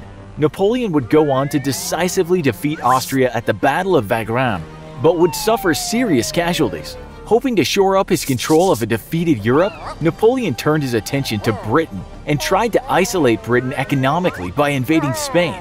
Napoleon simultaneously tried to invade Russia in 1812, but would suffer major losses. Encouraged by Napoleon's defeat, Prussia, Austria, and Russia aligned together and captured Paris in 1814. The coalition placed Napoleon in exile on the island of Elba off the coast of Italy. But Napoleon would go on to escape a year later and regain control of France. A massive alliance involving nearly every major European power would rise up against Napoleon and decisively defeat him at the Battle of Waterloo, after which he would be exiled permanently to the remote island of St. Helena in the middle of the South Atlantic. Taking place over 12 years of near-constant fighting, Napoleon's wars would decimate Europe, killing between 2.5 million to 3.5 million soldiers and up to 3 million civilians. Just over 100 years later, though, humanity would see the most devastating war in all of history. World War II would span across the entire planet and involve every major power on the Earth. With conflict from Europe to Asia and everywhere in between, the Second World War would kill over 25 million soldiers and a staggering 80 million civilians, or over 3% of the entire human population. This darkest of all periods in human history would last 6 years and would see the dual nightmares of the Holocaust and atomic bombings of Nagasaki and Hiroshima. Though it would be the deadliest conflict of all time, as a silver lining, the war would also strengthen the resolve of all nations to ensure lasting peace, leading to the creation of the United Nations and the longest period of peace between major powers in human history. World War II showed us what war can be like with modern technology. But have you ever wondered what life was like before any technology at all? Liquid nitrogen is great for making ice cream and breathing smoke like a dragon. But what if you drank an entire glass of pure liquid nitrogen? Is it dangerous? Could it cause your body harm? First, what is liquid nitrogen? As the name implies, it's the liquid form of nitrogen gas, a colorless, odorless gas that makes up about 78% of our atmosphere. Nitrogen turns into a liquid at negative 320 degrees Fahrenheit, much colder than the 32 degrees Fahrenheit of your glass of ice water. Being so cold, there's lots of interesting things you can do with liquid nitrogen, like add a fun foggy effect to drinks or flash freezing foods. But while this stuff may look fun, liquid nitrogen is extremely dangerous if not handled correctly, especially if it's ingested. First, what happens is that the majority of liquid nitrogen evaporates in your throat and turns into gas. There's a tiny flap in your esophagus called the epiglottis that is there to stop gas from escaping out of your stomach. This traps the cold nitrogen gas, causing it to expand, which can cause burns and internal rupturing. Things only get worse as the liquid nitrogen travels down into the stomach, as happened to a young woman in the United Kingdom. The extreme cold of the liquid nitrogen can burn holes in your stomach and destroy the stomach lining. The damage to hers was so bad that her entire stomach needed to be removed. If not treated immediately, this damage to the stomach and esophagus could even lead to death. So while liquid nitrogen may be useful for cooking and fun for party tricks, please do not drink it, because it won't be fun for very long.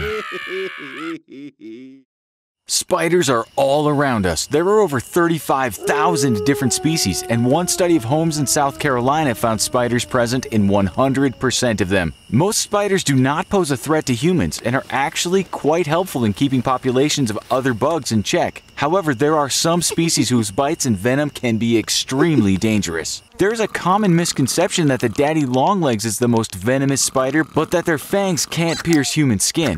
In truth, daddy longlegs do occasionally bite people. However, their venom will produce a mild irritation at worst. According to scientists, the most venomous spider on the planet today is actually the Brazilian wandering spider, which got its name because it roams the forest floor looking for prey. A single bite from one of these spiders and you will instantly feel pain. Immediate symptoms include inflammation of the skin with severe burning and redness, goosebumps, and sweating. Their venom is strong enough to quickly kill bugs, birds, small rodents, and even young children. But in adults, the venom generally takes longer to work.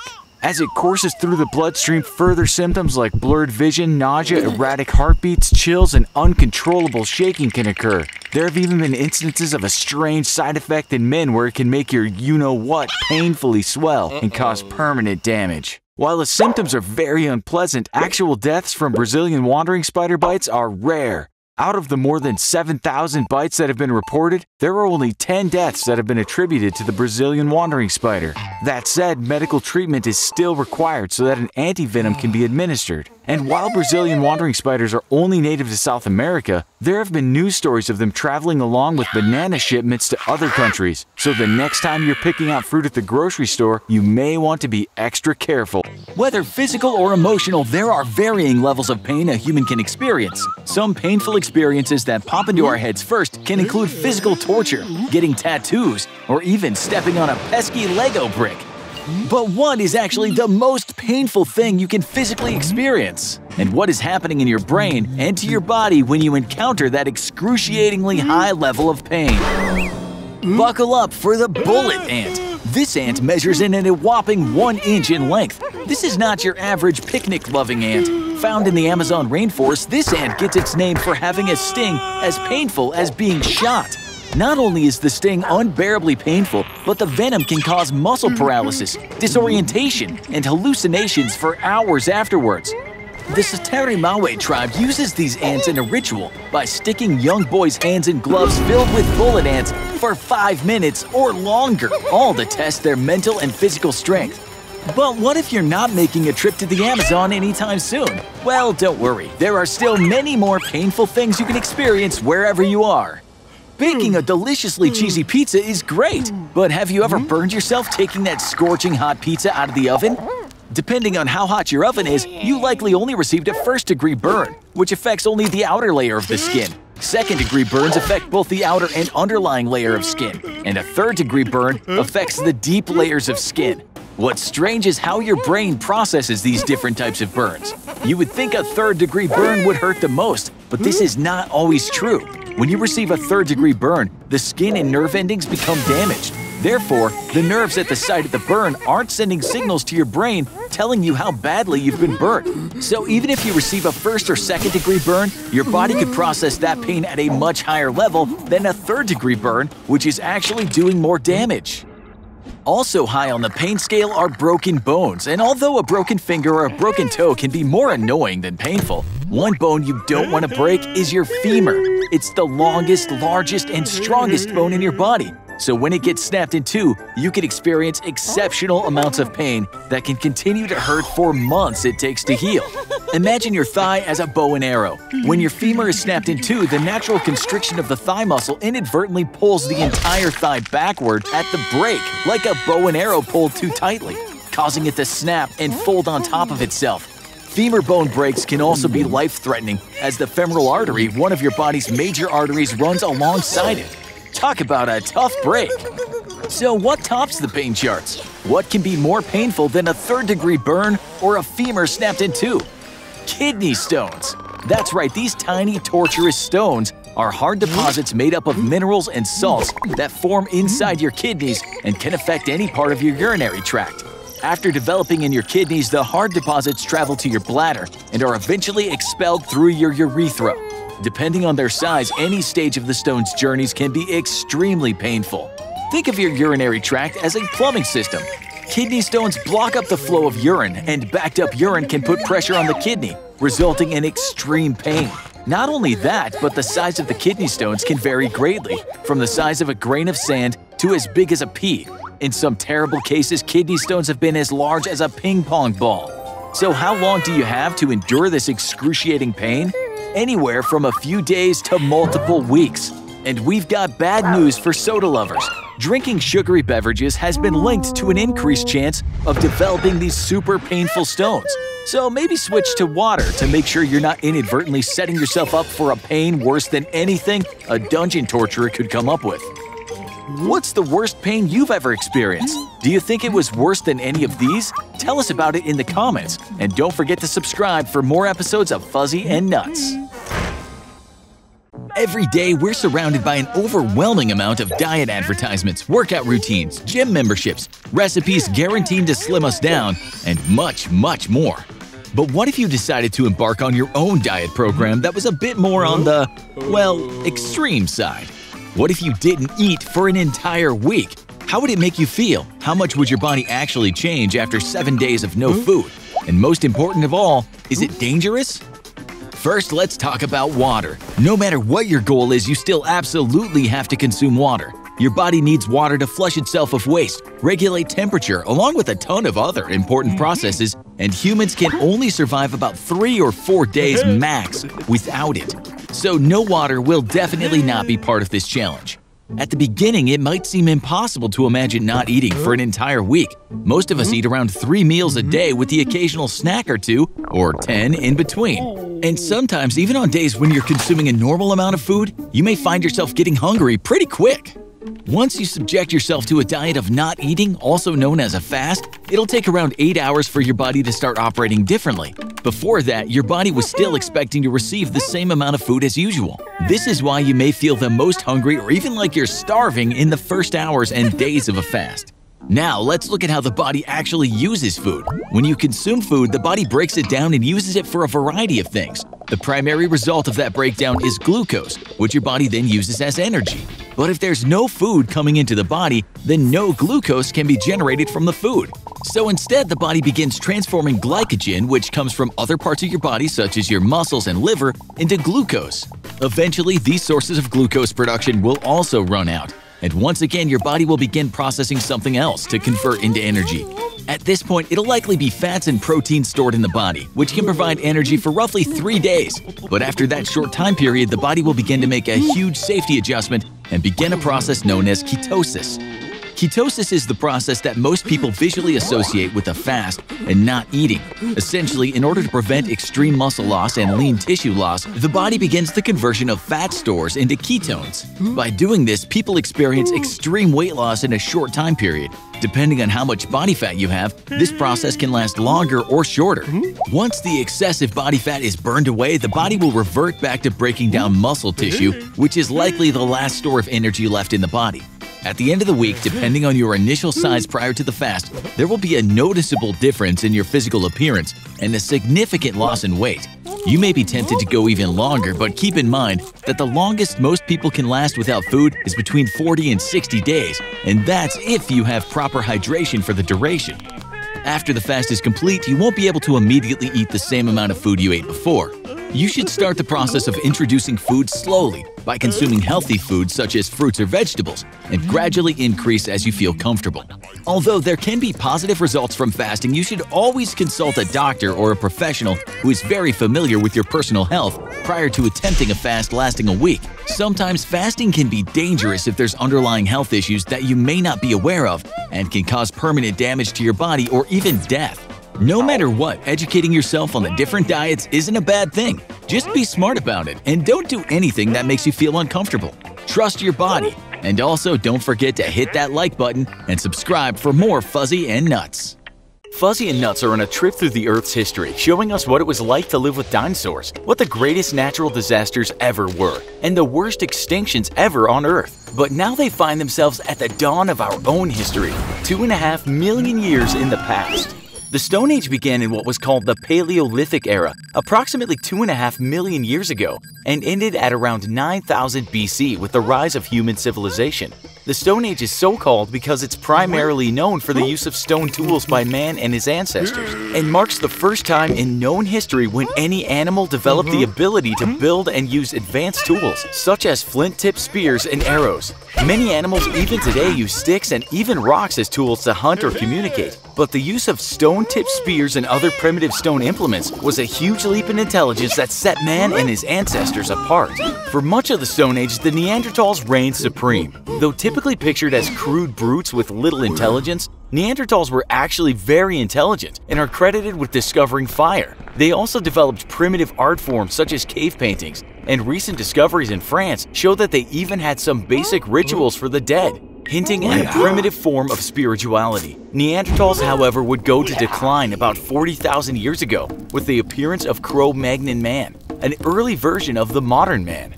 Cro-Magnon was more intelligent than its Neanderthal cousins, as evidenced by the discovery of finely crafted stone and bone tools, shell and ivory jewelry, and advanced cave paintings made with paints of multiple dyes. Eventually, Neanderthals would go extinct, and modern man would arise to make the world we live in today.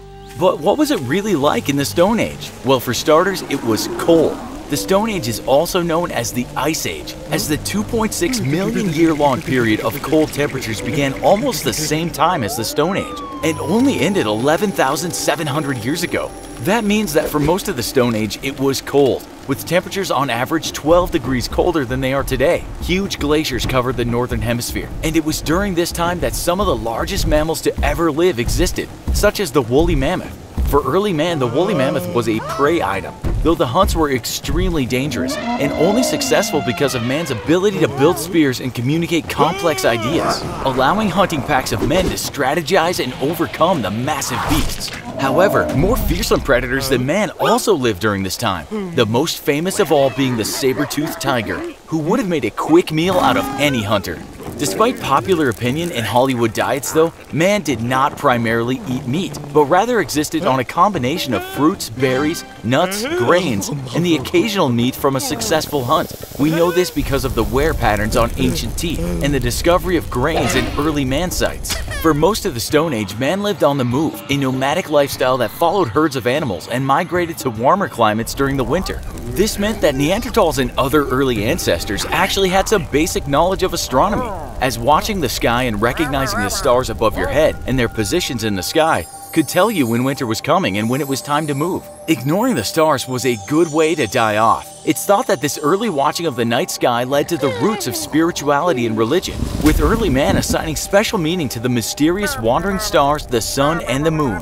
What started off as a survival strategy for a nomadic animal would end up being the start of all the world's modern religions. Man got his start millions of years ago as a group of apes left the trees to wander the savanna standing on 2 feet, surviving dangerous predators and the rigors of a 2.5 million year-long ice age. Man would go on to dominate the world he lives in and shape it to his will. Anyone in the path of an approaching tornado knows to seek immediate shelter.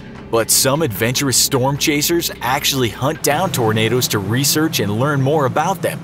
A tornado is a rapidly spinning column of air that can form when violent thunderstorms and certain wind patterns known as a supercell are present. These funnels extend from storm clouds all the way to the ground and are one of the most destructive natural disasters. Deadly twisters occur across the globe, but they're observed most frequently in a region of the US known as Tornado Alley, where hundreds of tornadoes touch down each year. Tornadoes are often preceded by a dark greenish sky and can sound like a roaring freight train as they approach. Torrential downpours, lightning, and even icy hail the size of a baseball frequently accompany these catastrophic events. Wind conditions approaching 100 miles per hour are not uncommon, with some tornadoes raging at speeds up to 300 miles per hour or almost 500 kilometers per hour, easily capable of demolishing homes, uprooting trees, and tossing vehicles through the air. Some survivors caught outdoors when a tornado hit described the terrifying experience as being sucked into a vacuum cleaner and then trapped in a cold, dark cloud of spinning debris with sudden bursts of lightning. The drop in pressure and powerful winds inside the vortex can feel like a punch to the stomach, sucking the air out of your lungs and making it difficult to breathe. But airborne debris is far more likely to cause injury. A tornado can turn an ordinary 2x4 piece of wood into a fierce javelin or a missile-like projectile that can easily impale you. Powerful funnels can travel miles in an unpredictable track for well over an hour before disappearing, leaving behind a trail of absolute devastation. So if you're ever in the path of an approaching tornado, find shelter immediately, ideally in a basement or underground cellar. But remember, just because the tornado is past doesn't mean the danger is over. Do Fuzzy and Nutz a favor and click the like button. Also, check their video about what would happen if you ate the hottest pepper. Ah, summer, beautiful sunsets, warm weather, beach trips, and of course, crab boils. While many of us enjoy this delicious food, have you ever wondered what would happen if the crab wasn't the one getting boiled? What if you were boiled alive? Would it hurt? Would you die? Could you survive? Well, first off, water boils at around 212 degrees Fahrenheit or 100 degrees Celsius, which is pretty hot. And if a pressure cooker is being used to trap water vapor or steam, it can become even hotter, sometimes even rising up to 250 degrees Fahrenheit. Okay, so now that we've discussed some brief science of boiling water, what about pain? Well, before you even hit the surface of the boiling water, it's very likely you'll be met with a wave of pain from the steam. That's right, steam hurts. And if the pot is large enough for you to fall or be thrown into, it's very likely there will be a lot of hot steam. That scalding, hot, damp mist will touch your skin and cause immediate pain. You'll probably be screaming at this point or at least breathing more heavily, and when you inhale that hot steam, it's gonna scorch your lungs and throat and cause a severe burning sensation. Not to mention your eyes will be burning too. Once your body physically makes contact with the water, some people think maybe the shock will either kill you or be so sudden and intense that you won't feel anything. But unfortunately, that's not true, and the next several minutes or so will be very excruciating. The water is so hot that all of your skin will start burning and cooking. Your limbs will feel all this pain first, especially the areas that have a lot of nerve endings, such as your hands and fingers.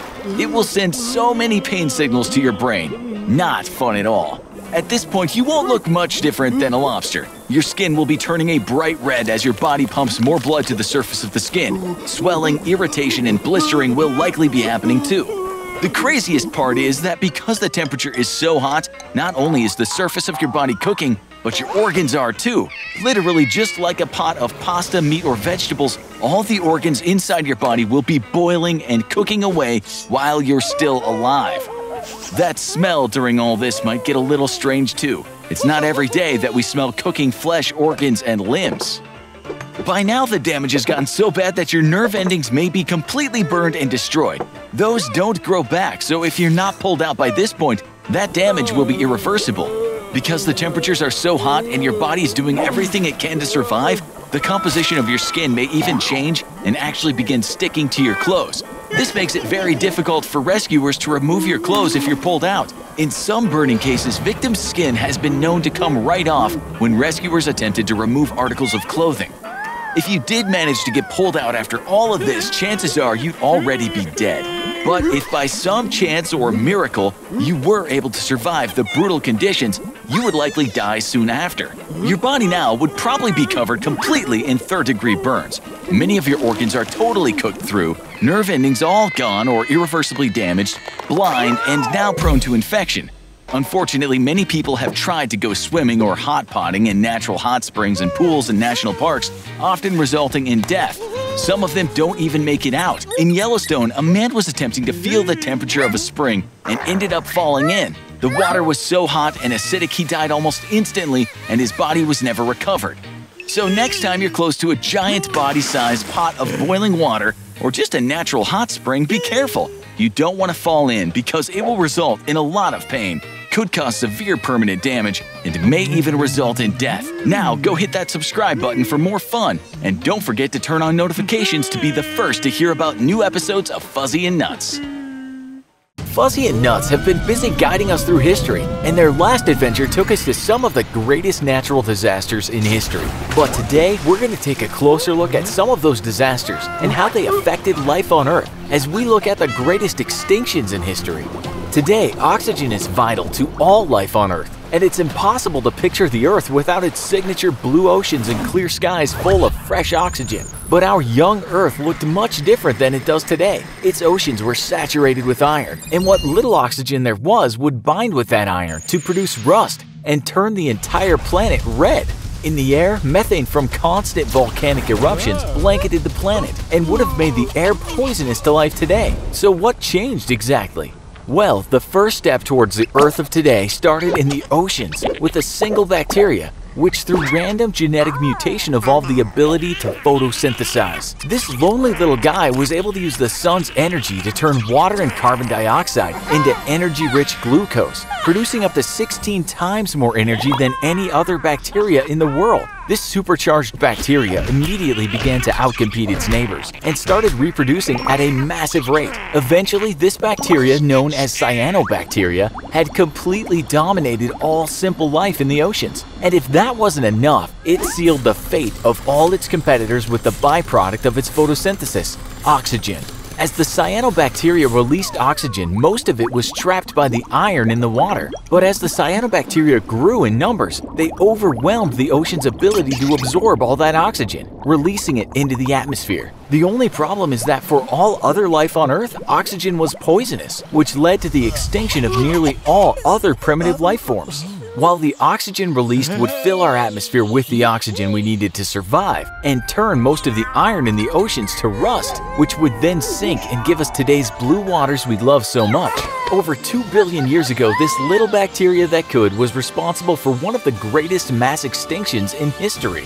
Today, the Appalachian Mountains are home to thousands of people, and for most bring up fond memories of pleasant afternoons enjoying some of the most impressive displays of fall colors anywhere in the world. But those same mountains harbor a deep, dark secret. Scientists suspect that they are the culprits of one of the Earth's greatest murder sprees. 444 million years ago, graptolites were tiny creatures that clumped together into large colonies and fed on plankton and other tiny bits of food. They covered the bottom of the world's oceans and drifted along its currents as one of the dominant forms of life on our primitive Earth. Unknown to the tiny creatures, their doom came when the plate tectonics forced the Iapetus ocean plate to collide and sink under the North American plate. As one plate was forced under the other, the Appalachians began to grow and to be lifted up out of the sea.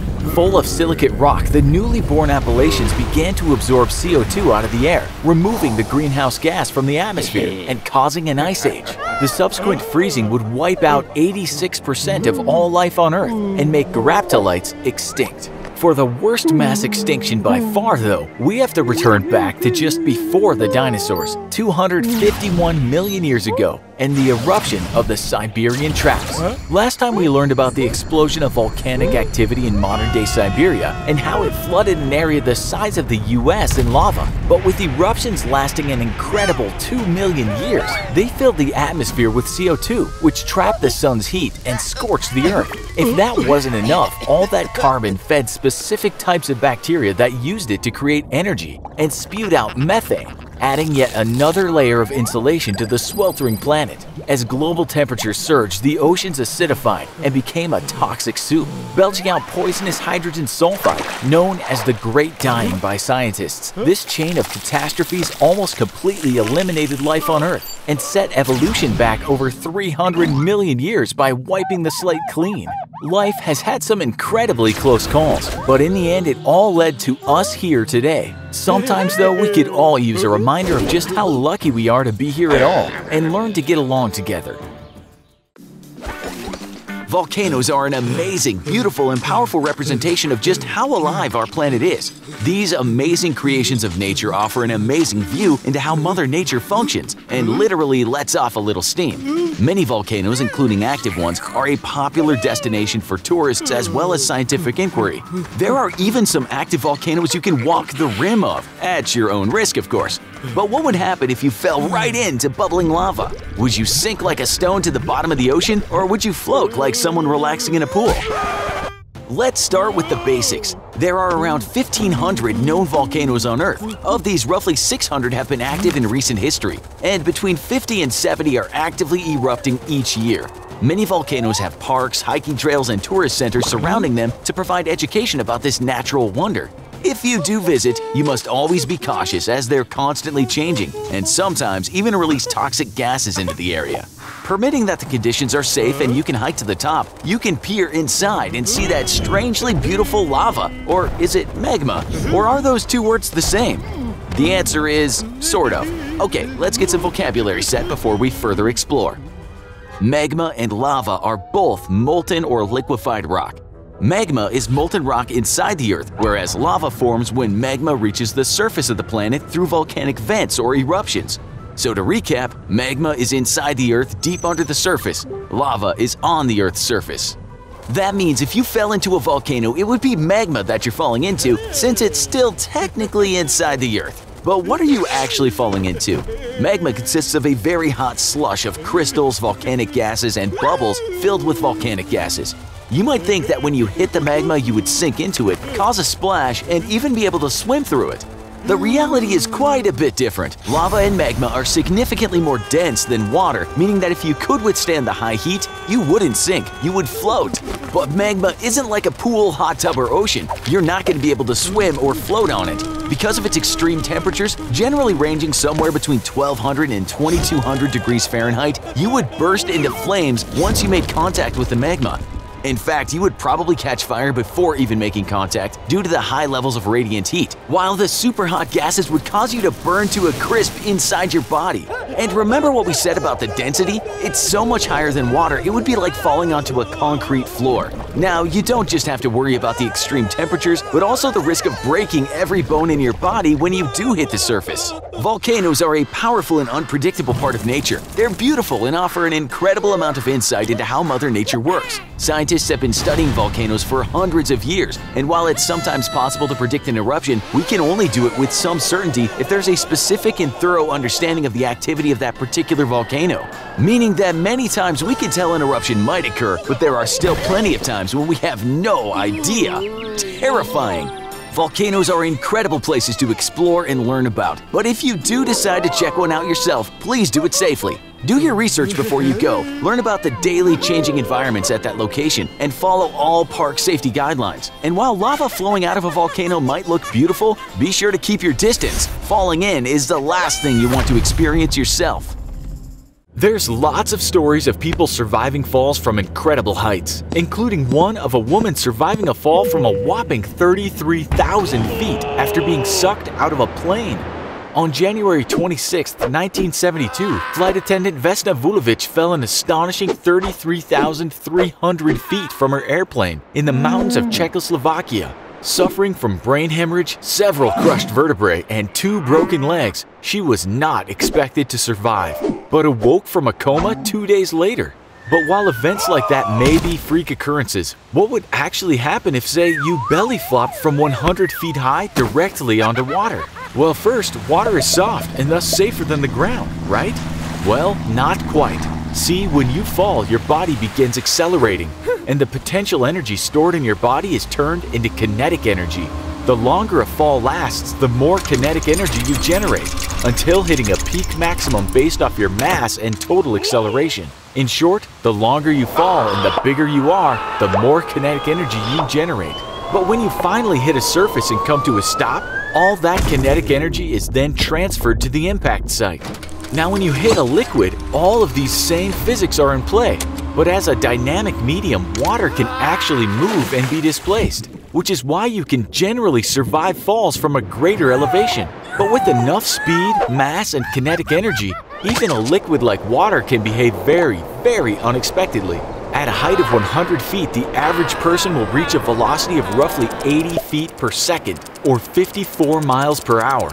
As your body impacts the water, it transfers all its kinetic energy to the water, forcing water molecules to move away. But at such high speeds, the water molecules are forced to move too much too quickly and encounter massive resistance from every other water molecule it pushes against.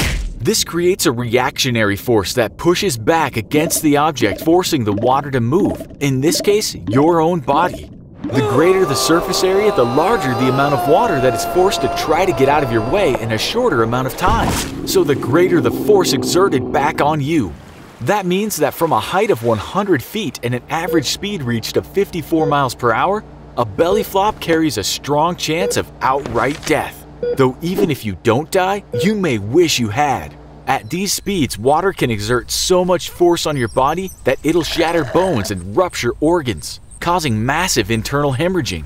While trained cliff divers do routinely make jumps from these heights, they have learned how to properly enter the water and increase their rate of deceleration, thus reducing the amount of force returned. So while it may look like great fun, maybe it's best to always leave the cliff diving to the professionals. If you want to make Fuzzy and Nutz happy, click that like button and subscribe to their channel. Oxygen. It makes up 21% of the atmosphere on Earth, and it's something human beings and many other species need to survive. And we even need more when we exercise. The more your body works, the more oxygen it needs, so you start breathing heavier. If you try and push past the point where you can get enough oxygen for your body, then you'll feel out of breath, and your lungs may even feel like they're burning. But is there a way to relieve this uncomfortable sensation? Maybe a trick to get in more oxygen than you can normally breathe? What if you drank liquid oxygen? Would it make you feel less out of breath? Would it give you more oxygen? And most importantly, would it hurt? But wait! First of all, under absolutely no circumstances should you try this at home. Fuzzy and Nutz are professionals, so let's leave the testing to them. Now let's do a little detective work and figure out what liquid oxygen is. When oxygen is cooled below the beyond bone-chilling temperature of negative 238 degrees Fahrenheit, it will form into a beautiful pale blue cryogenic liquid. Liquid oxygen is widely used in both the industrial and medical fields and has even been used as an oxidizer propellant for liquid-fueled rockets. An oxidizing agent is a substance that has the ability to accept other electrons. Through a chemical reaction, liquid oxygen can accept and gain other electrons from other atoms. In some rockets, that means combining liquid hydrogen and oxygen together in a way that forms water and also releases a tremendous amount of energy. Liquid oxygen has also been used in medicine as a clean oxygen source for patients, though they're breathing the oxygen as it warms and turns back into a gas, not drinking it. But if breathing in pure oxygen can be good for you, would drinking give you a boost as well? Think again. It probably won't, and most likely the experience will be incredibly painful and very uncomfortable. In fact, it could even mean the end of you. If you manage to somehow get the liquid into your stomach, it would boil and eventually create a lot of gas, and we mean a lot. Even if you burped non-stop, your stomach would likely still explode from the pressure. Luckily, in reality, you wouldn't really be able to drink it.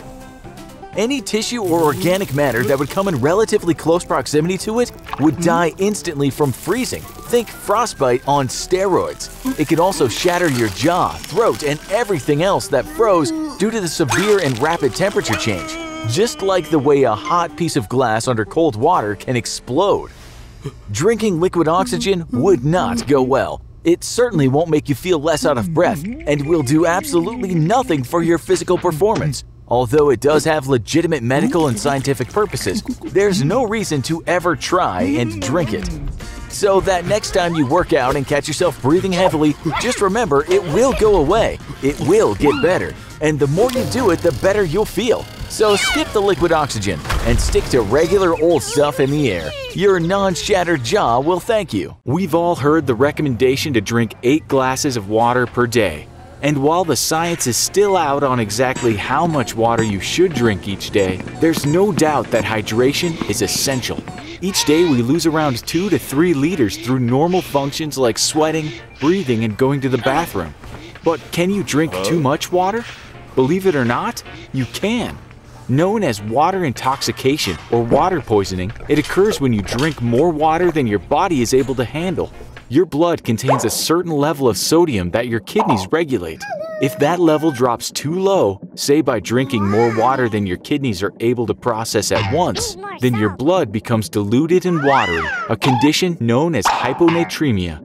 That excess water in your blood is carried around your body where it enters your cells, causing them to swell up like balloons. Now, most of the cells in your body are able to handle putting on a little extra size, but there's one place where you definitely don't want that to happen: the brain. Your brain sits snugly inside the skull, which means it has no room to expand. As your brain swells and the pressure in the skull increases, blood flow is decreased, depriving your brain of oxygen. The first symptoms of water poisoning are headaches and nausea, but as the brain swells further, you can have trouble breathing, experience seizures, go into a coma, or even die. The exact amount of water needed to cause water poisoning varies from person to person and depends on a number of factors, like how much you're sweating.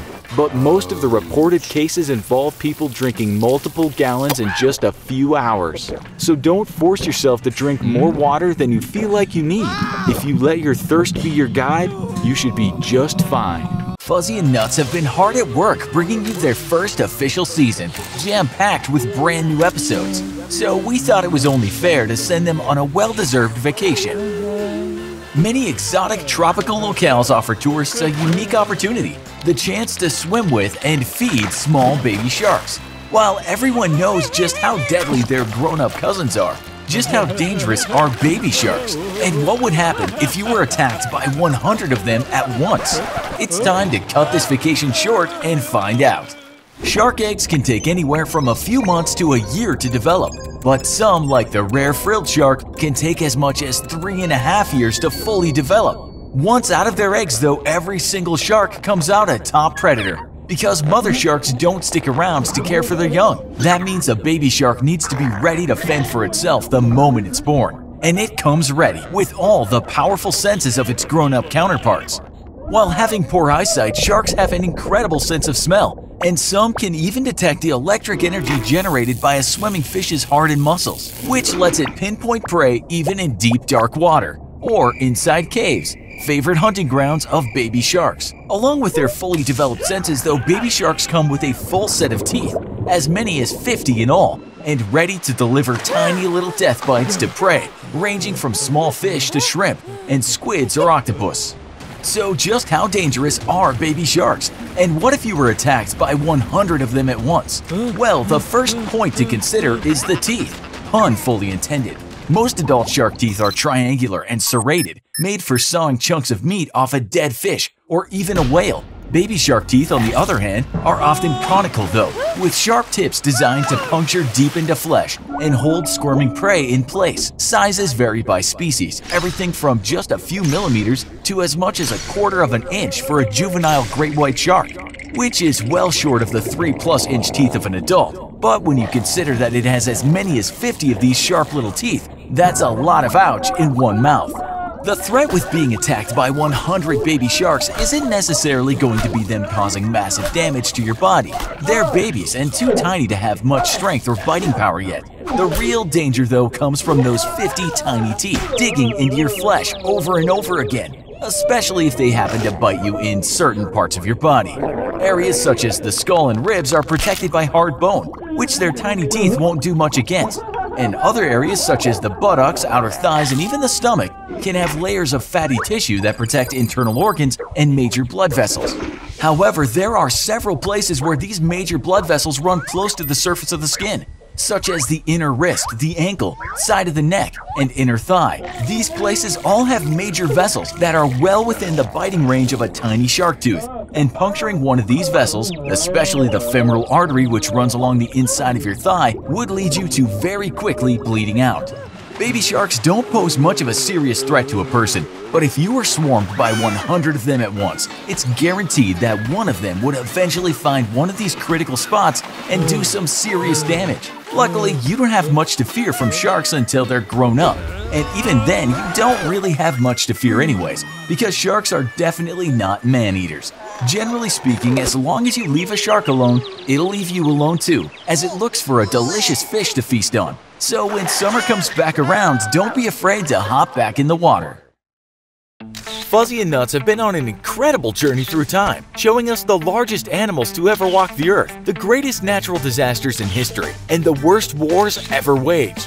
But their journey is finally coming to an end, and that end is not in our past, but in our future. For most of humanity's history, mankind has lived a rural lifestyle. But starting in the 1950s, a mass exodus from the countryside to growing cities began to take place. By 2020, more people will live in cities than will live in the countryside for the first time in history, and that figure will only continue to grow. This will create some serious challenges for cities, who will need to become more self-reliant.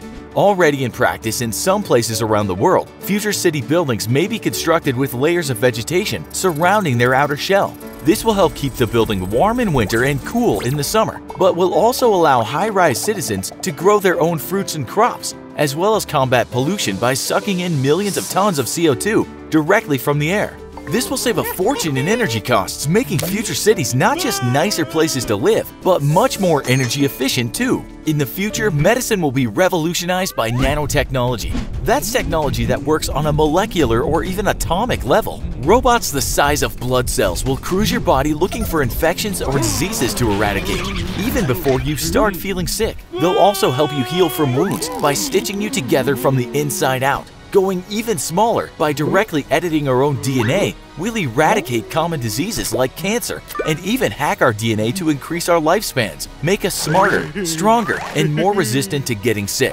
Gene editing will allow us to ensure that babies are born without genetic diseases common today. And you'll even be able to customize the hair and eye color of your child if you wanted to. But that's not all. Technology will eventually make itself as natural a part of our bodies as our own flesh and blood, starting with wearables that can monitor our skin and taste our sweat to warn us of high stress levels or low blood sugar for diabetics. All kinds of gizmos and gadgets will eventually make their way into our bodies to help us stay healthy and even connect our brains directly to our technology so we can control it by thought alone. In the future, calling a friend to wish them a happy birthday will be as simple as picturing their face, the ultimate in hands-free dialing. Mankind was born to explore and eventually will take to the stars, though nothing can move faster than the speed of light. Scientists today have already figured out a way to cheat that cosmic speed limit via something they call a warp drive. By warping space around itself, a warp drive will create a wave of space-time directly ahead of it, which would contract space in front of it and expand it at its rear, effectively letting the ship it's installed on surf this wave to its destination. And because the ship wouldn't actually be moving, only space-time around it would be, it could go much faster than the speed of light, without violating the laws of physics. This incredible technology could let man get to the nearest stars to us in a matter of days and open up the rest of the galaxy to exploration and colonization. And who knows what we'll find out there in the reaches of space or the surfaces of the wonderfully strange new alien worlds. Fuzzy and Nutz have been on a long trip through time and space, and we're grateful to them. Along the way, we've learned all about some of the amazing history of our planet, as well as our own ancient past as a species, from events that nearly wiped all life from the Earth to the times we almost wiped ourselves out. And after all that, we think it's time for a well-deserved break. Well, at least for now. Botulinum toxin is a very potent neurotoxic protein that's commonly used in the medical and cosmetic fields for a variety of treatments. While many scientists often argue over the levels of toxicities in various substances, they mostly agree that despite its commercial usage, botulinum toxin is one of the most toxic substances that exists. So what would happen if you ate botulinum toxin, the most deadly poison in the world? Could you survive? Botulinum toxin comes from a bacteria that produces the toxin under certain circumstances, and there are three primary ways humans get it into their bodies: through food, through a wound like a cut, or as a baby because of a weak immune system. So in this case, you've swallowed the toxin and it's now entering your body. depending on how much you consume, it can begin taking effect and displaying symptoms anywhere from 2 hours all the way to 8 days. No matter how long or short it takes for these symptoms to start appearing, they're usually always the same. The first thing that happens is a flaccid paralysis, a fancy way of saying that you start losing muscle control, which affects your ability to walk, talk, see, and even swallow. Something that makes botulinum toxin even scarier is what it doesn't do, which is cause you to pass out. Most patients are conscious and aware of what's happening to their bodies as they slowly lose control. And once it starts happening, there's not much you can physically do to reverse it. Following the loss of ability to communicate and swallow, your eyes will likely start sagging and vision will blur. You may even begin seeing double or hallucinating. The whole process feels like your body is just slowly and painfully shutting down, with no control or means to stop it. The next thing that would happen would be the loss of the protective gag reflex and total paralysis of respiratory muscles. This is bad, very bad. Because without these crucial body parts functioning, you would have to immediately be put on a ventilator and endotracheal intubation. Basically, this means in an emergency situation, doctors will put a small tube down your throat and into the trachea to maintain an open airway. And despite the rapid progression of paralysis throughout the body, unfortunately, you'll feel every bit of pain, temperature, and touch. If you were lucky enough to have caught the illness fast enough, you might be able to stabilize your body, but at this point in time, there's no way to quickly reverse the paralysis. If you do survive, it may take several months or years to fully recover motor nerve endings, and in some severe cases, you may never fully recover. If not treated at all or caught quick enough, death is imminent via airway obstruction or respiratory failure caused by the paralysis of your diaphragm and breathing muscles. In a nutshell, consuming botulinum toxin, the most toxic poison in the world, doesn't sound like a fun experience. It will be very painful, frightening, confusing, and will most likely end with death. So although it has many commercial uses in different dosages and applications, please do not eat it for fun or on a dare. Thanks for watching. Don't forget to hit that like button and be sure to subscribe for more great episodes of Fuzzy and Nuts. Lake Natron is a natural lake located in northern Tanzania, a country in East Africa. Lake Natron is known for its beautiful colors, serenity, and for being one of the most inhospitable places for life on the whole planet. But how could that be? What could possibly be so bad about a naturally occurring body of water? Well, this is no regular lake. No, as you'll see, Lake Natron is one of the strangest and potentially one of the most deadly places on Earth. Lake Natron is fed by the Owasso Niro River, as well as hot springs that are full of minerals. Because water flows into the lake but does not flow out, the lake's water levels vary purely from evaporation. And when the water evaporates, it leaves behind large amounts of minerals, like natron, which was one of the main elements used by the ancient Egyptians during the mummification process. Lake Natron is a strange place that has just the right geological conditions to make it filled with chemicals, salts, and minerals, all of which come together to make it very toxic and hard for humans to even live near. There are, though, a few animals that can survive and even thrive in it. 3 kinds to be precise: a small species of fish, algae, as well as a group of flamingos that love to feed off the algae. So if an animal can survive living in Lake Natron, why can't you hop in for a little swim? Well, there's more than one reason why this isn't your ideal swimming hole. First, the lake's temperature can reach as high as 140 degrees Fahrenheit. That's hot enough to do some serious damage. Just 6 seconds of exposure to water of that temperature can leave you with third-degree burns. But let's say you could somehow handle the heat. You've taken some pretty hot showers in your day, and you're ready to withstand any temperature of water that isn't boiling. Now what? Well, because of the deposits of various minerals and constant evaporation, there are large concentrated buildups of salt in the shallow waters that are almost like glass and can cut you up if you're not careful. And we know we said you could handle the heat, but once again, this water is really, really hot. And the lake's dangers don't stop there. The pH of the lake has been shown to reach levels higher than 12. That's like swimming in pure ammonia. If you exposed yourself to those dangerous levels, your eyes, mouth, and any open wounds on the body would start burning immediately. And this pain would get worse, much worse, with more exposure over time. If you didn't learn your lesson and hop right out of the lake, your body would continue to be burned away, eventually leading to death or drowning. Once your body is submerged in the water, the minerals present in the lake would start going to work. And though it doesn't happen immediately, over time your body would become calcified and preserved. Muscles, organs, and sometimes even hair could become hard as rock. In the future, during a dry season when the water levels dip much lower than usual, if someone discovered your now visible remains, you'd resemble an ancient statue, frozen forever in the exact pose you died in. Many unfortunate animals have been found that ended up in this exact situation. They either died naturally and fell into the lake, or were unable to escape and now look like realistic statues. To date, though, no humans have been found who met the fate of becoming a living statue. Although Lake Natrone may seem intriguing, mysterious, and clear as a mirror, we don't recommend jumping into it. Because except for a very few animals adapted to it, everything that goes in usually doesn't come out alive.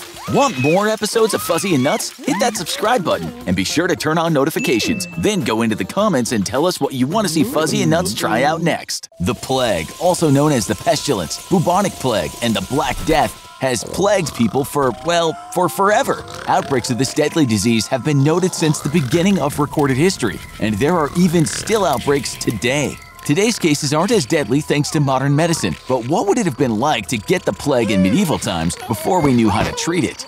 During the largest outbreak of the plague, it's estimated that 75 to 200 million people across Europe, Asia, and Africa may have died. And modern historians think that because record-keeping was so poor that the actual number might be even higher. Close living quarters and quarantining entire families together helped quickly spread this deadly and painful disease.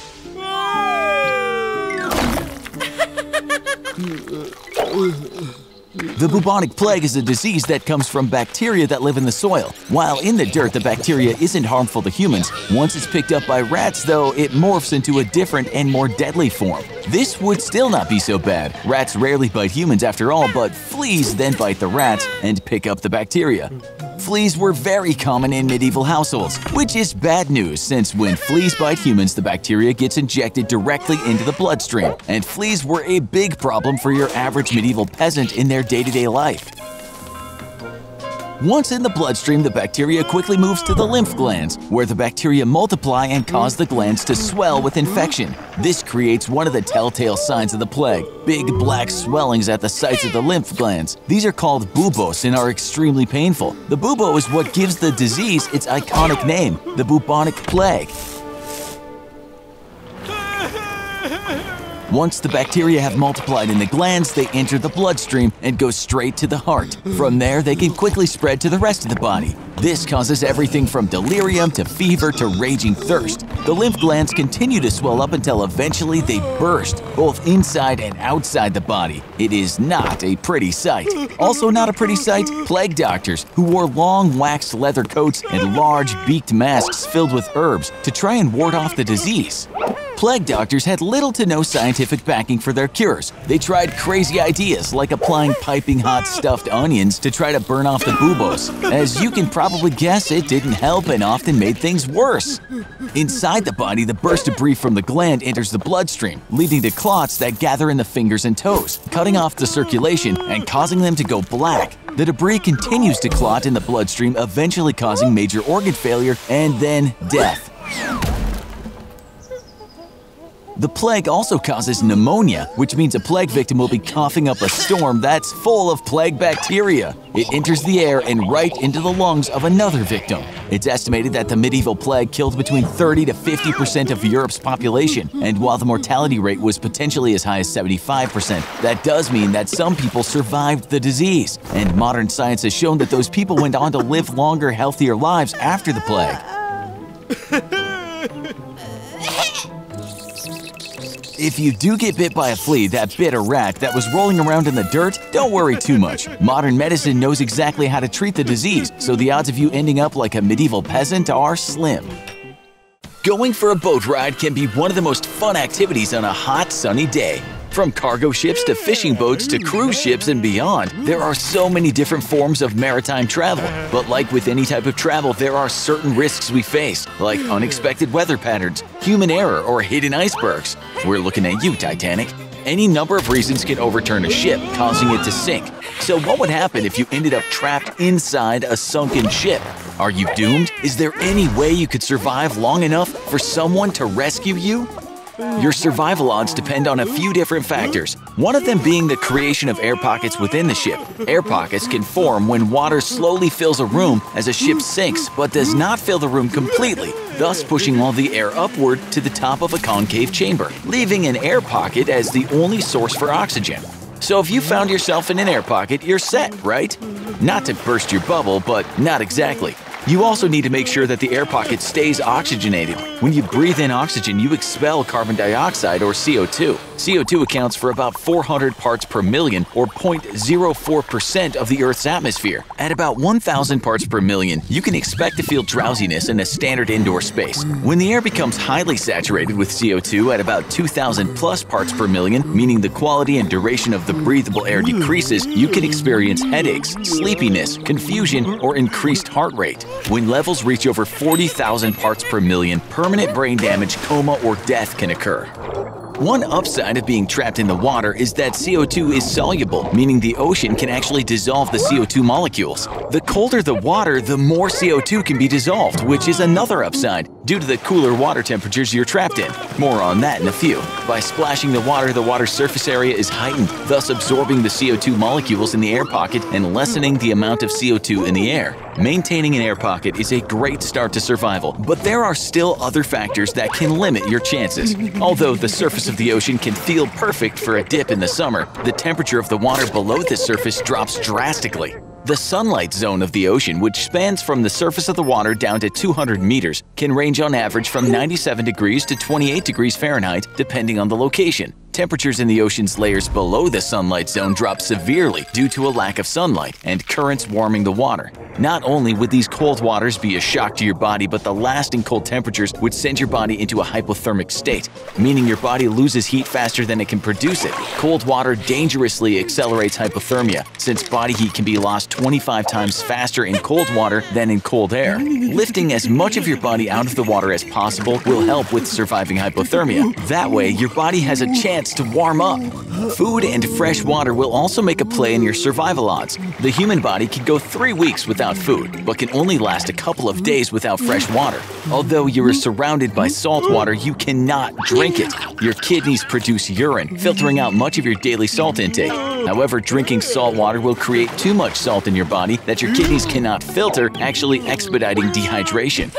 Surviving being trapped in a sunken ship seems futile, but it is definitely possible. In 2013, Harrison Okene was trapped in a sunken ship for nearly 3 days. Even after he was rescued, his road back to normalcy was not over. Okene had to spend another 60 hours in the decompression chamber to rid his body of excess nitrogen. And then, even after surviving being trapped, he had to work hard to slowly regain his health and get his body functioning properly again. So whether you're going out for some exciting deep-sea fishing or taking a pleasure cruise, remember, an accident can happen at any time. Be prepared and ready to jump to action, and maybe have an extra oxygen tank or 2 handy. Thanks for watching, and if you really want to make Fuzzy happy, hit that like button and then subscribe for more great episodes of Fuzzy and Nutz.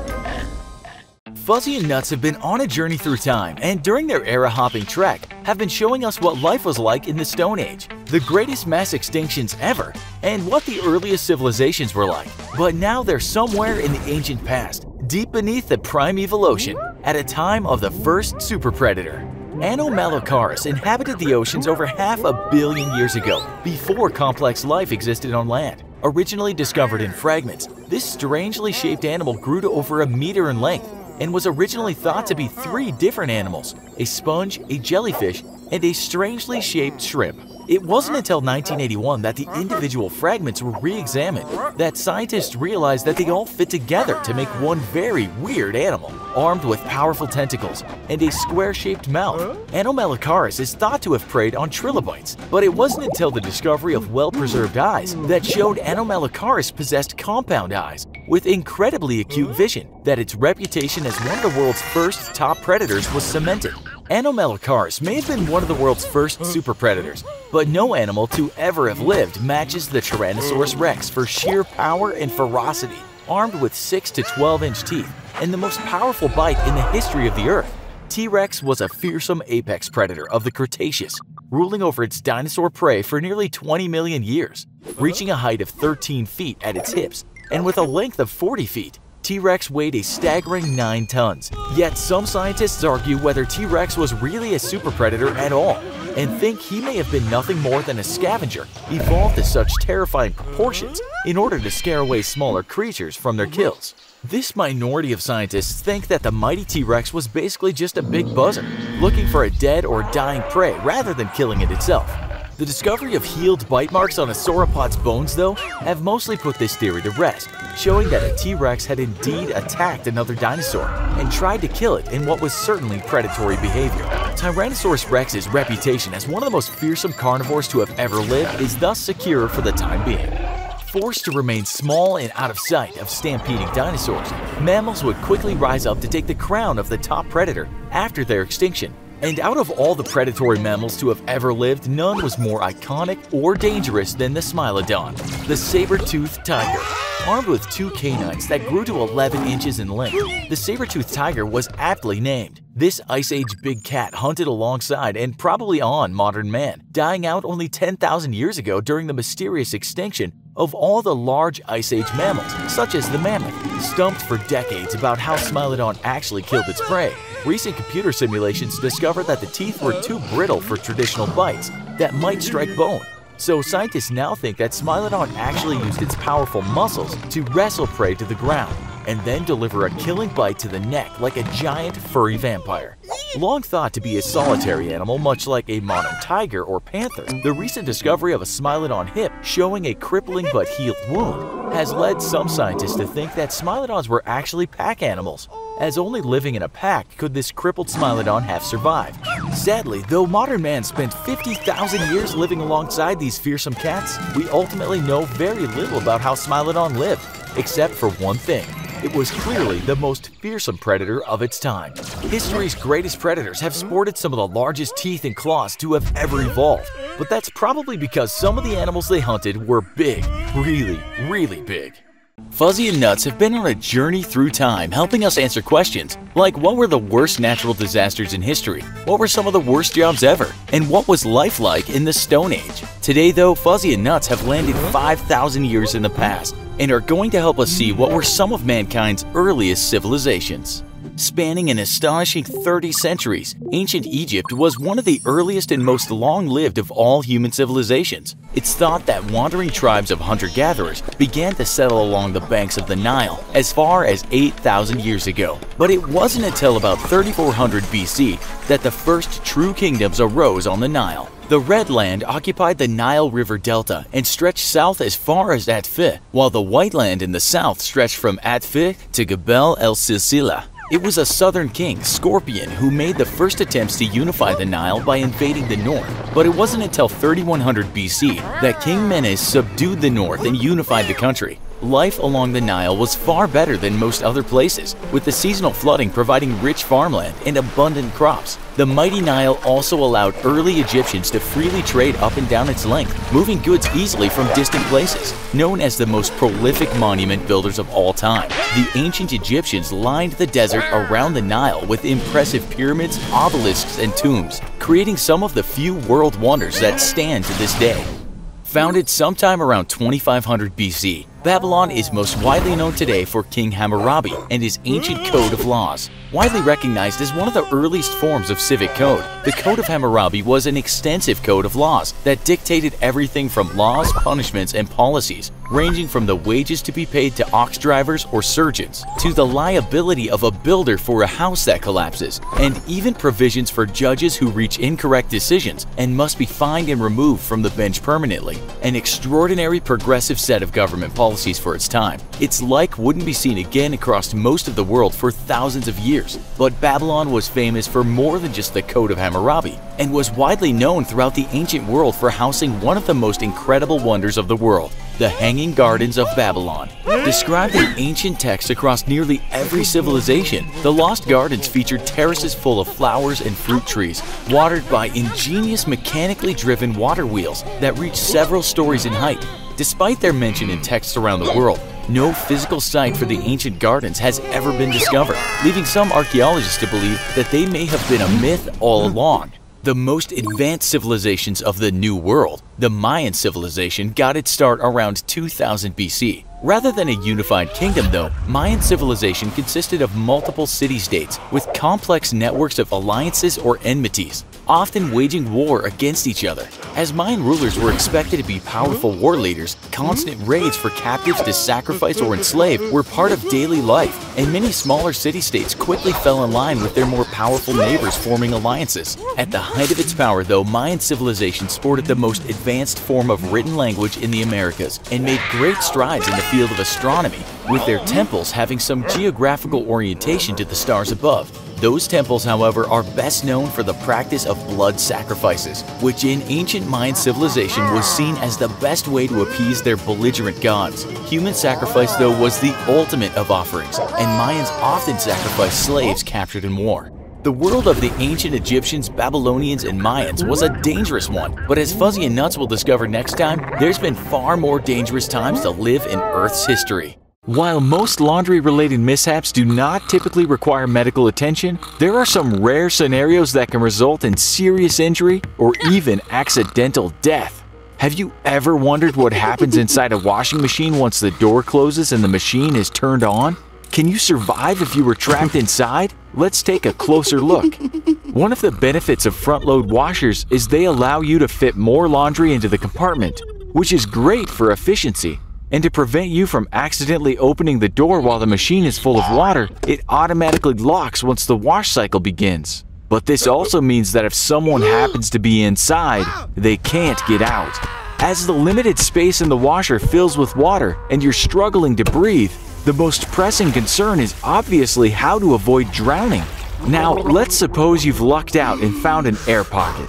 You better hope the washer's temperature dial isn't set to hot. Standard washing machines are capable of heating water to 120 degrees Fahrenheit, or about 49 degrees Celsius. That's hot enough for a serious scalding, and prolonged exposure to those temperatures can lead to heat stroke. But even with a cold temperature setting, you're still in for a pretty bumpy ride during the main wash cycle, and it only gets worse from there.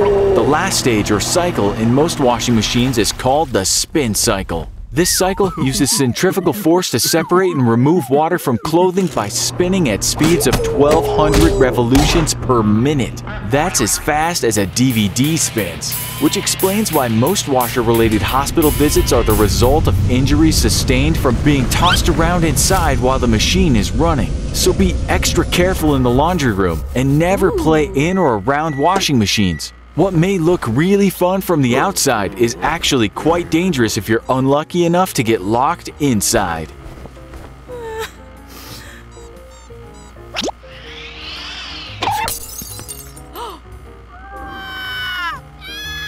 Everyone's had the odd job they were forced to take when times were tough. And sometimes you could find yourself responding to some pretty odd job postings. Millions of people every day show up at laboratories and medical facilities around the world to be guinea pigs for dangerous drug trials or to test new gadgets and devices. While these jobs can be risky and probably more than a little weird, what are some of the worst jobs in the world that have ever existed? One of the worst jobs in history certainly had to be that of Punkawala, a royal fan bearer in ancient India. With temperatures reaching a whopping 122 degrees and humidity as high as 80 to 100%, it's a wonder that people survived before the invention of air conditioning. But survive they did, and while the common man was forced to endure the heat best they could, Indian rulers, or Maharajas, enlisted fan bearers to constantly fan them all day long. Being so close to the Maharaja, deaf servants or slaves were preferred for the role, as they wouldn't be able to overhear any secret conversations. Eventually, ceiling fans were invented, but without electricity, guess who had the job of pedaling the complex system of pulleys all day long to keep the fans rotating? All that labor works up a lot of sweat, so it's a good thing getting clean is just one shower and a soap bar away. But for centuries, the process of making soap was dirty, disgusting, and more than a bit dangerous. Up until the Industrial Revolution, most soaps were made by combining animal fats, various oils, and harsh chemicals such as lye. First, animal fat was slowly melted and then strained to remove any meaty bits. Then mixed with water and brought to a boil. The mixture was left to harden overnight, and the next day lye would be slowly stirred into cold water. Because of its volatility, adding too much lye to water or the reverse, adding water directly to lye, could create an explosion. Even if the mixture didn't explode though, it would heat rapidly due to lye's exothermic reaction with water. And without any protective equipment, any lye that got on the worker's skin would leave horrible burns. The fat mixture would then be added to the lye water mixture and blended for hours. Soap may leave you feeling fresh and clean, but it was definitely a smelly and dangerous affair to make for thousands of years. Melted animal fat can be kinda gross, but nothing tops the gross level of the next worst job in history. Medieval Europe is remembered mostly for epic stories about brave knights, but one thing it's not remembered for is its indoor plumbing, which did not exist in most medieval castles and villages. But people still had to use the bathroom, and all that waste definitely had to go somewhere. Enter the gong farmer, a polite term created for the peasants whose job it was to clean latrines, outhouses, and royal privies. Forced to empty cesspools of human waste with nothing more than buckets, gong farmers were responsible for digging, emptying, and then disposing of the waste of entire villages. While sometimes it could be used as fertilizer, often the gong farmer had to burn all of that waste in giant bonfires, creating thick, choking, and very smelly smoke. Exposed to all manner of diseases and parasites, gong farmers were the absolute lowest of the lowest social classes and often died of terrible infections. Even though our own jobs can often be stressful or difficult, let's at least be grateful that most jobs today aren't as disgusting or dangerous as those in the past, and that when work gets to be a little too much, we can always take a quick vacation for some much-needed R&R. But for Fuzzy and Nutz, their adventure exploring the past has just started, so make sure you tune in next time to see where they're off to next. Everyone's done it. You plop down for a few matches of Fortnite, and the next thing you know, you've been building stairs over an enemy's wall to shotgun them in the face until 3 in the morning. But what would happen if you played Fortnite for 24 hours straight? With games like Fortnite becoming more and more popular, there's been an increase in recent years of news stories about video game addicts discovered dead after marathon gaming sessions. But what exactly happens to your body? And what risks are you taking when you play video games non-stop for really long stretches of time? The first risk you face from a 24-hour-long Fortnite session is one familiar to many businessmen. Known as economy class syndrome, deep vein thrombosis used to be a major health issue for business travelers making frequent 12-plus hour flights. Often occurring in the legs due to long periods of inactivity, blood can pool and clot together until arterial pressure forces the clot to move along your circulatory system. Eventually, it can reach your lungs and block blood flow, where it causes a pulmonary embolism, leading to shortness of breath, fainting, and even sudden death. After experiencing deep vein thrombosis, an individual can also suffer from a complication known as post-phlebitic or post-thrombotic syndrome, where damage to their veins results in reduced blood flow and pain, skin discoloration, skin sores, and persistent swelling. The next risk you take from a 24-hour-long Fortnite session is one familiar to many construction workers after a lifetime of lifting and straining with heavy loads. Temporary or possibly even permanent lower back pain. Modern chairs and couches can be extremely comfortable, but they force the human body to sit in a very unnatural position it wasn't designed for. If you've ever seen any nature documentaries with native people, you've probably noticed they don't own any chairs and squat a lot. That's because the squatting position is what the human body was naturally designed to do. Sitting the way we do in the modern world can put severe strain on the tailbone and lower back muscles, and that strain can badly weaken those muscles. While one single 24-hour Fortnite session probably won't be enough to damage you for life, too many in a row can lead to persistent back pain and lifelong injury. Everyone's heard about the next risk before, typically from an overly concerned mother. Sit too close to the TV and you'll hurt your eyes. While the reasoning isn't exactly accurate, you can severely damage your vision from staring at a TV or computer screen for 24 hours at a time. Computer vision syndrome or digital eye strain is caused by a variety of factors, including the distance from your screen. The biggest factor, however, is that while in real life, ambient lighting levels don't often fluctuate drastically, colors remain relatively static, and your focus rarely shifts. A computer or TV screen can display dramatic shifts in lighting, colors, and even focus in rapid succession as exciting scenes unfold in a video game or movie. This forces the eye muscles to work overtime and can lead to stress and fatigue, which causes a loss of visual acuity. Over time, the effects can even become permanent, specifically if you already suffer from vision problems, leading to lifelong damaged vision. The last effect of a 24-hour Fortnite session just might be the scariest since it's by far the deadliest. While it would probably take more than one 24-hour Fortnite session to develop, extended video game sessions have been linked directly to heart failure and death. Because of the high demands video games place on the brain, they tax the mind much more than exercise and can push an individual to greater depths of mental and physical exhaustion. Addicted gamers often push themselves past these limits, and given the already poor health of most of these marathon gamers, it can all prove to be too stressful to their hearts, which soon gives out on them. One 24-hour Fortnite session will probably just leave you exhausted and with some short-term eye strain, not to mention some serious BO. But pack too many of them too closely together, and you start taking some serious risks with your health. If you're one of these marathon gamers, remember to take care of yourself and follow our advice. Take short, frequent breaks and go outside once in a while for some light exercise. The battle bus will be ready to drop you into a new match in seconds as soon as you're back. No need to make yourself sick over it. You want to know what happens next week? Click the bell button and get notified as soon as videos get released. We've all been there before. It's 3 a.m., it's late, and you're preparing for an exam the next morning, attempting to cram as much last-minute information into your brain as possible. The only way to stay up and not fall asleep? Red Bull. But as every minute passes and every fresh can of that delicious energy drink is cracked open, is it too much? Can it be too much? Can you overdose on caffeine?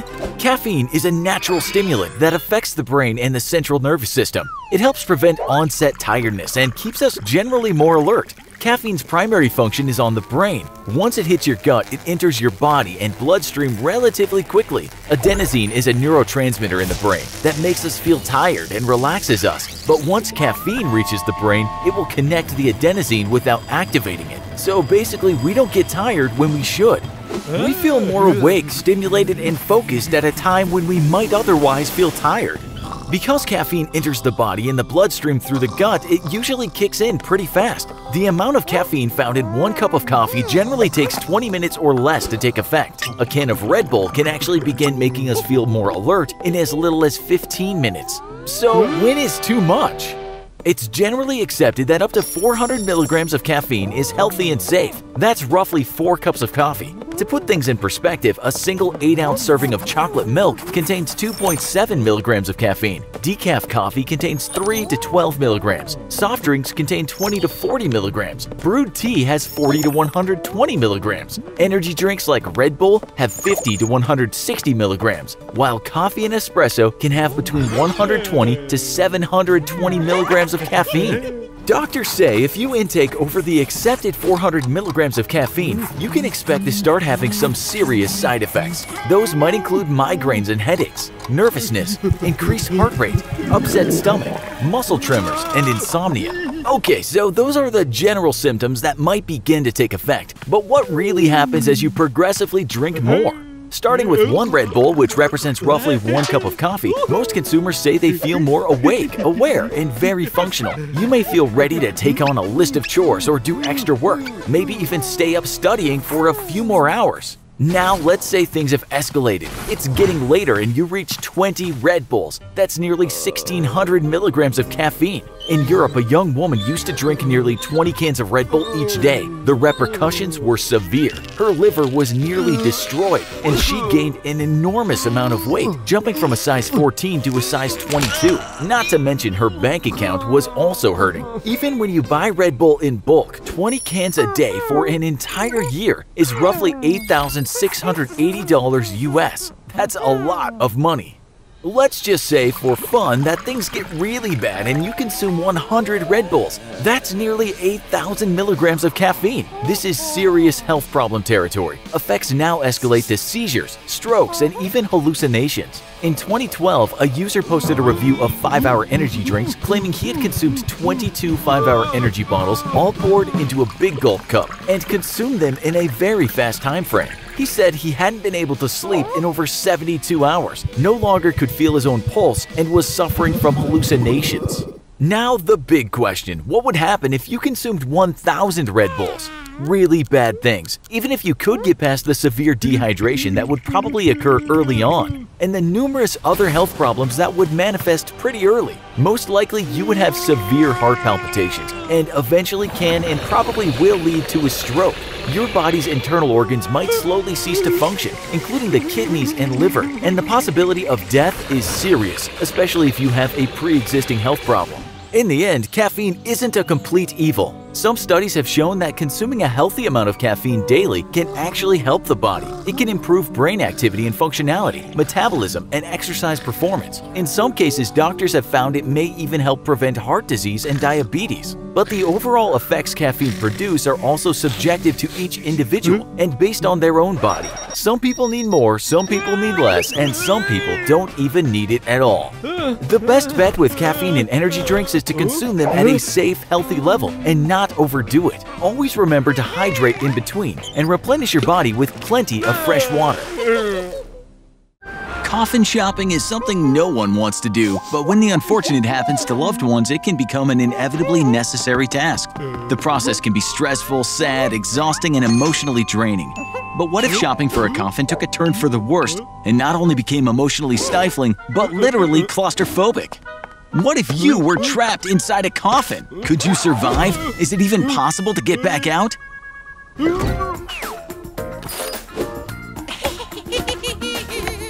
First, it's likely that your instinct is to panic, and that's normal. It's a small space, barely large enough to move your limbs, and very dark. But don't get too worked up. When you panic, you use substantially more oxygen than you otherwise would.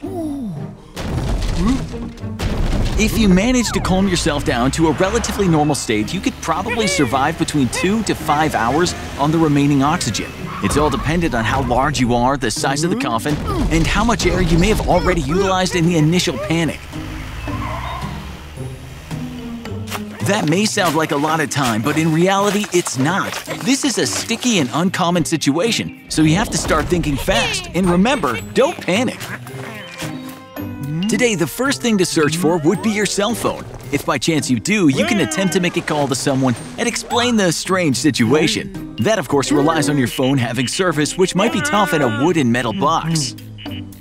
A little light would probably make you feel more comfortable, but keep in mind that lighting matches is a bad idea. When a flame burns, it uses oxygen as fuel, eating up that valuable air at a much faster rate. Instead, use that cell phone as a flashlight if it still has battery life. The next step is to figure out which kind of coffin or casket you're in. If your loved one spent a lot of money on a metal casket, it's gonna be next to impossible to get out. For one, they lock, and two, you won't be able to open the casket with all the weight of dirt on top of it. Hopefully they went the cheaper and more environmentally friendly route. These coffins can be made of a thinner wood, bamboo, wicker, or even cardboard, and are often buried in shallow holes, somewhere between 2 and 4 feet rather than 6 feet, to help speed up the decomposition process. Less dirt means less weight and less dirt you'll have to climb through. Okay, so if this is the case, you have a slightly better chance of escaping. The next step might sound a little strange, but it's gonna feel more natural in the long run. You'll want to slip your shirt over your head without taking it off your head, essentially creating a bag over your head with the sleeves dangling down. This will allow you to breathe without dirt filling your lungs. Now, find the weakest structural point in the coffin. It should be the center since there's no support of any kind. In fact, since you're buried in a cheaper coffin, the center may have even started to sag from the weight above it. Get yourself into a position where you can start kicking away at the top of the coffin until it breaks. Once the dirt's falling in, you want to fill the coffin with as much of it as possible. That might sound strange, but what you're really doing is displacing the dirt and weight that was above you. The more you can get into the coffin, the less you'll have to push through. Although it's important to leave enough space where you can still move a little. This is because of your final step, standing up. We do it every day, but this time will be the most difficult of your life. An average height is roughly 5 feet 7 inches for a man, so if you're buried in that shallow grave and you're able to stand up, theoretically you could just about stand up out of the grave.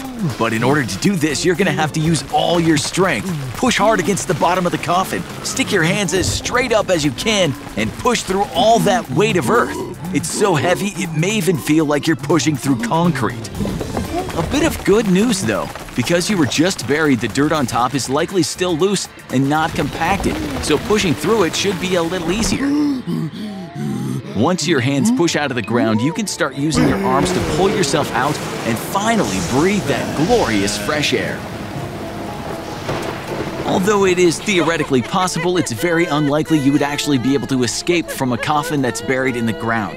With roughly 80% of the US coffins being steel, the odds are stacked against you being able to break out. But if you did manage to do it, it would be one amazing accomplishment of strength and problem solving. Do you have any idea for how to bust out of a metal coffin, besides carrying a blowtorch on you at all times? Let us know in the comments, and don't forget to subscribe for more episodes of Fuzzy and Nuts. If you haven't heard of the mighty Mentos and Diet Coke experiment, then where have you been? The world-famous experiment consists of combining super fresh and minty Mentos with that saccharine-sweet Diet, and yes, it has to be Diet Coke. The reaction between the substances make for a huge foamy explosion that's sure to make a mess of your kitchen and ruin your day. But if you drank Diet Coke and ate Mentos, would it ruin your stomach? First, let's examine what's actually happening when the candy hits the soda. It starts a reaction that consists of a process called nucleation. Diet Coke is manufactured with a lot of carbon dioxide to give the soda fizziness, and that carbon dioxide dissolves into the water content in the bottle. The moment you open the bottle, the carbon dioxide changes back into a gaseous form. Basically, the CO2 changes from a liquid state to a gas state very fast, and when there are more physical places for the CO2 to land, then the process happens with a lot more volume. Think of when you pour soda into a glass by itself versus the glass with ice. When it has ice, there's a lot more bubbles. That's because there's more surface area on which nucleation can occur. Mentos tablets have a very rough surface despite looking smooth to the naked eye. When you get up close, you can see that the Mentos has a lot of uneven surfaces. This bumpy surface acts as a perfect site for nucleation. So when all that CO2 from the Diet Coke hits the millions of nucleation sites on the Mentos, it creates the incredible Coca-Cola geyser. Okay, but can that happen inside your body? It's been rumored that a boy died by swallowing Mentos and chugging a can of Diet Coke right after. But would this really happen? Will the two meet up down in the pit of your stomach and explode? If unharmed Mentos made it 100% intact to your stomach and you chugged a liter of Diet Coke, your stomach and intestines would fill up with gas, like a balloon filling up with air. The walls of your guts would stretch and distend until the tissue hits its breaking point, at which point they would be damaged and rupture inside your body. Something like this actually did happen to a woman who was celebrating the Chinese New Year, but Mentos and Coke weren't the culprits. She had overeaten and drank too much alcohol. When surgeons attempted to help her, large amounts of gas from the alcohol were released and came into contact with electrical equipment and caused a fire. Her stomach basically exploded, and the doctors had to remove her stomach entirely. However, the Diet Coke and Mentos tale is an urban legend. You cannot die from eating Mentos and drinking Diet Coke because the rough surface of the Mentos begins to dissolve almost immediately in your mouth, so no nucleation can occur in your stomach. So while Coke and Mentos won't make your belly explode, overeating and drinking might. But even if there aren't any definitive reports of it happening, we still don't recommend you try it. Leave the Coke and Mentos explosions in the glass instead of your stomach. And remember to do the experiment outside unless you want a big mess to deal with. Have you ever come across a small bee or a wasp and it scared you out of your mind? It might feel silly to be afraid of such a small insect. However, your instincts are right on track. Sometimes the smallest little bugs are some of the most dangerous, and that can include the bees and wasps that are in your backyard right now. When you hear buzzing coming from a nearby tree, you might immediately take notice. We really love honey, but nobody likes a bee sting. While a simple bee sting from a honeybee is unlikely to cause much harm, some people are allergic to a specific chemical in the bee venom. They can have severe reactions to the bee venom, causing them to go into anaphylactic shock that causes swelling and difficulty breathing. Luckily, a quick dose of epinephrine through an EpiPen can quickly counteract the bee venom. But if the person can't get that dose, they could possibly die. But there are bees and wasps that are dangerous even to those without a bee venom allergy. First off, there's the hybrid honeybee called the Africanized honeybee. These bees are an invasive species that take over local honeybee hives. These bees are more aggressive than your average honeybee. If they perceive a threat to their home, like a human accidentally disturbing their hive, the bees can go into hyper-defensive mode. They can swarm a person in a cloud of up to 60,000 bees strong, stinging the victim thousands of times. The stings from these thousands of bees can cause tissues and body functions to break down almost immediately. People have been known to suffer cardiac arrest and die almost instantly from these bee swarms. If you see a hive, stay clear and notify animal control to take care of it. But even those bees are no match for the giant Asian hornet. These guys are up to 2 inches in length and eat bees for breakfast. Literally. They're a carnivorous species of hornet and contain a neurotoxin that shuts down their prey's nervous system. They're also prone to hyper-defensiveness. If a person gets stung by even one of these hornets, they can go into anaphylactic shock and die. The deadliest of all, though, is the Vespa luctuosa, a species of wasp found only in the Philippines. It has the most toxic venom of any bee or wasp, and only a couple insects in the whole world are known to be more toxic. A single bite from this little wasp is extremely painful and can lead to convulsions, your skin turning blue, and even death. Luckily for us, they rarely build their hives around humans, so unless you're walking through the Filipino wilderness, you're not likely to meet one.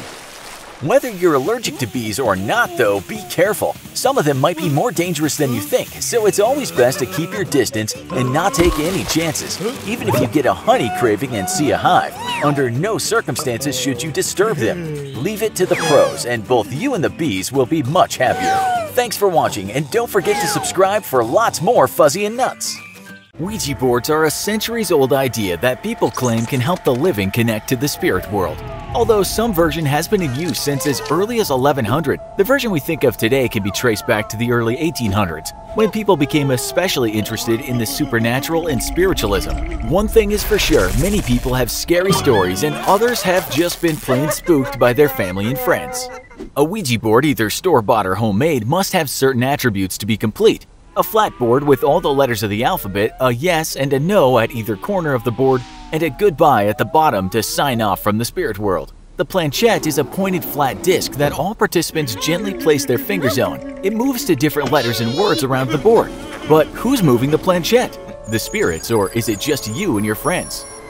In the long history of the board, there are certainly some spooky stories floating around out there. Once a young man brought home his brand new Ouija board. His mother warned him not to play it alone. As the story goes, you should never play the game alone or spirits might come in and possess you. The boy didn't pay attention to his mother's warning, and when he placed the planchette on the board, it went shooting across the room. Sounds like he's lucky that's all that happened. In another scary story, a young woman brought a Ouija board to the gravesite of her grandparents in the hope that she'd be able to speak with them again. When they began playing the Ouija board on top of the graves, the ground began sinking beneath them. There's even a whole series of books supposedly written by a spirit through a Ouija board. In the early 1900s, Pearl Coran claimed to have written several novels dictated to her by a spirit through her Ouija board. I wonder what other books might have been written by ghosts. Can you think of any? But whether they're real or not, you can definitely play some fun pranks on your friends to make them think the spirits are reaching out through the Ouija. When you know your friends are going to be playing the game, have someone turn the lights on and off. Just make sure no one sees you sneaking away. What about convincing your friends the board has possessed you? You'll need to have good acting skills for this one. Set up the board and create a very spooky atmosphere. Turn out all the lights and only have battery-powered flashlights or candles. Slightly move the Ouija planchette toward a ghostly name and start taking on that ghostly persona as the game goes on. You can even change your voice and come up with a creepy backstory. For the next one, you'll need to do a little preparation first. Set up the board on a light table, maybe like a small coffee table, but don't put any candles around it this time. You'll see why soon. Before you invite over your victim, friend, tape a spoon to your wrist and hide it under a long sleeve. Then, when you sit at the table and place your hands on the planchette, slide your arms so that the spoon is under the table. Now, by raising your arms slightly, you can make the table seem to float up and move on its own. This is a great one to use on a friend who has been tricked once or twice already and thinks they've seen all the tricks.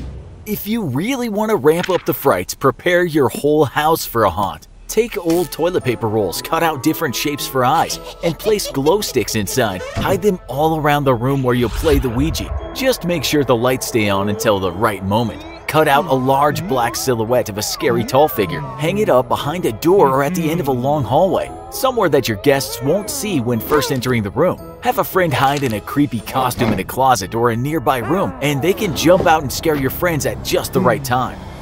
Once you've planned out all your scares, sit down and let the pranks commence. Try to rig up a switch to turn off the lights or have a friend switch the lights off at the circuit breaker. Get ready for the fun to start because your friend will be spooked out and scared by all your ghoulish tricks. Just be ready to clean up the mess afterwards, as you're sure to make quite a scene in all the confusion. And before you put your Ouija board away, make sure to say goodbye to the spirit world, just in case.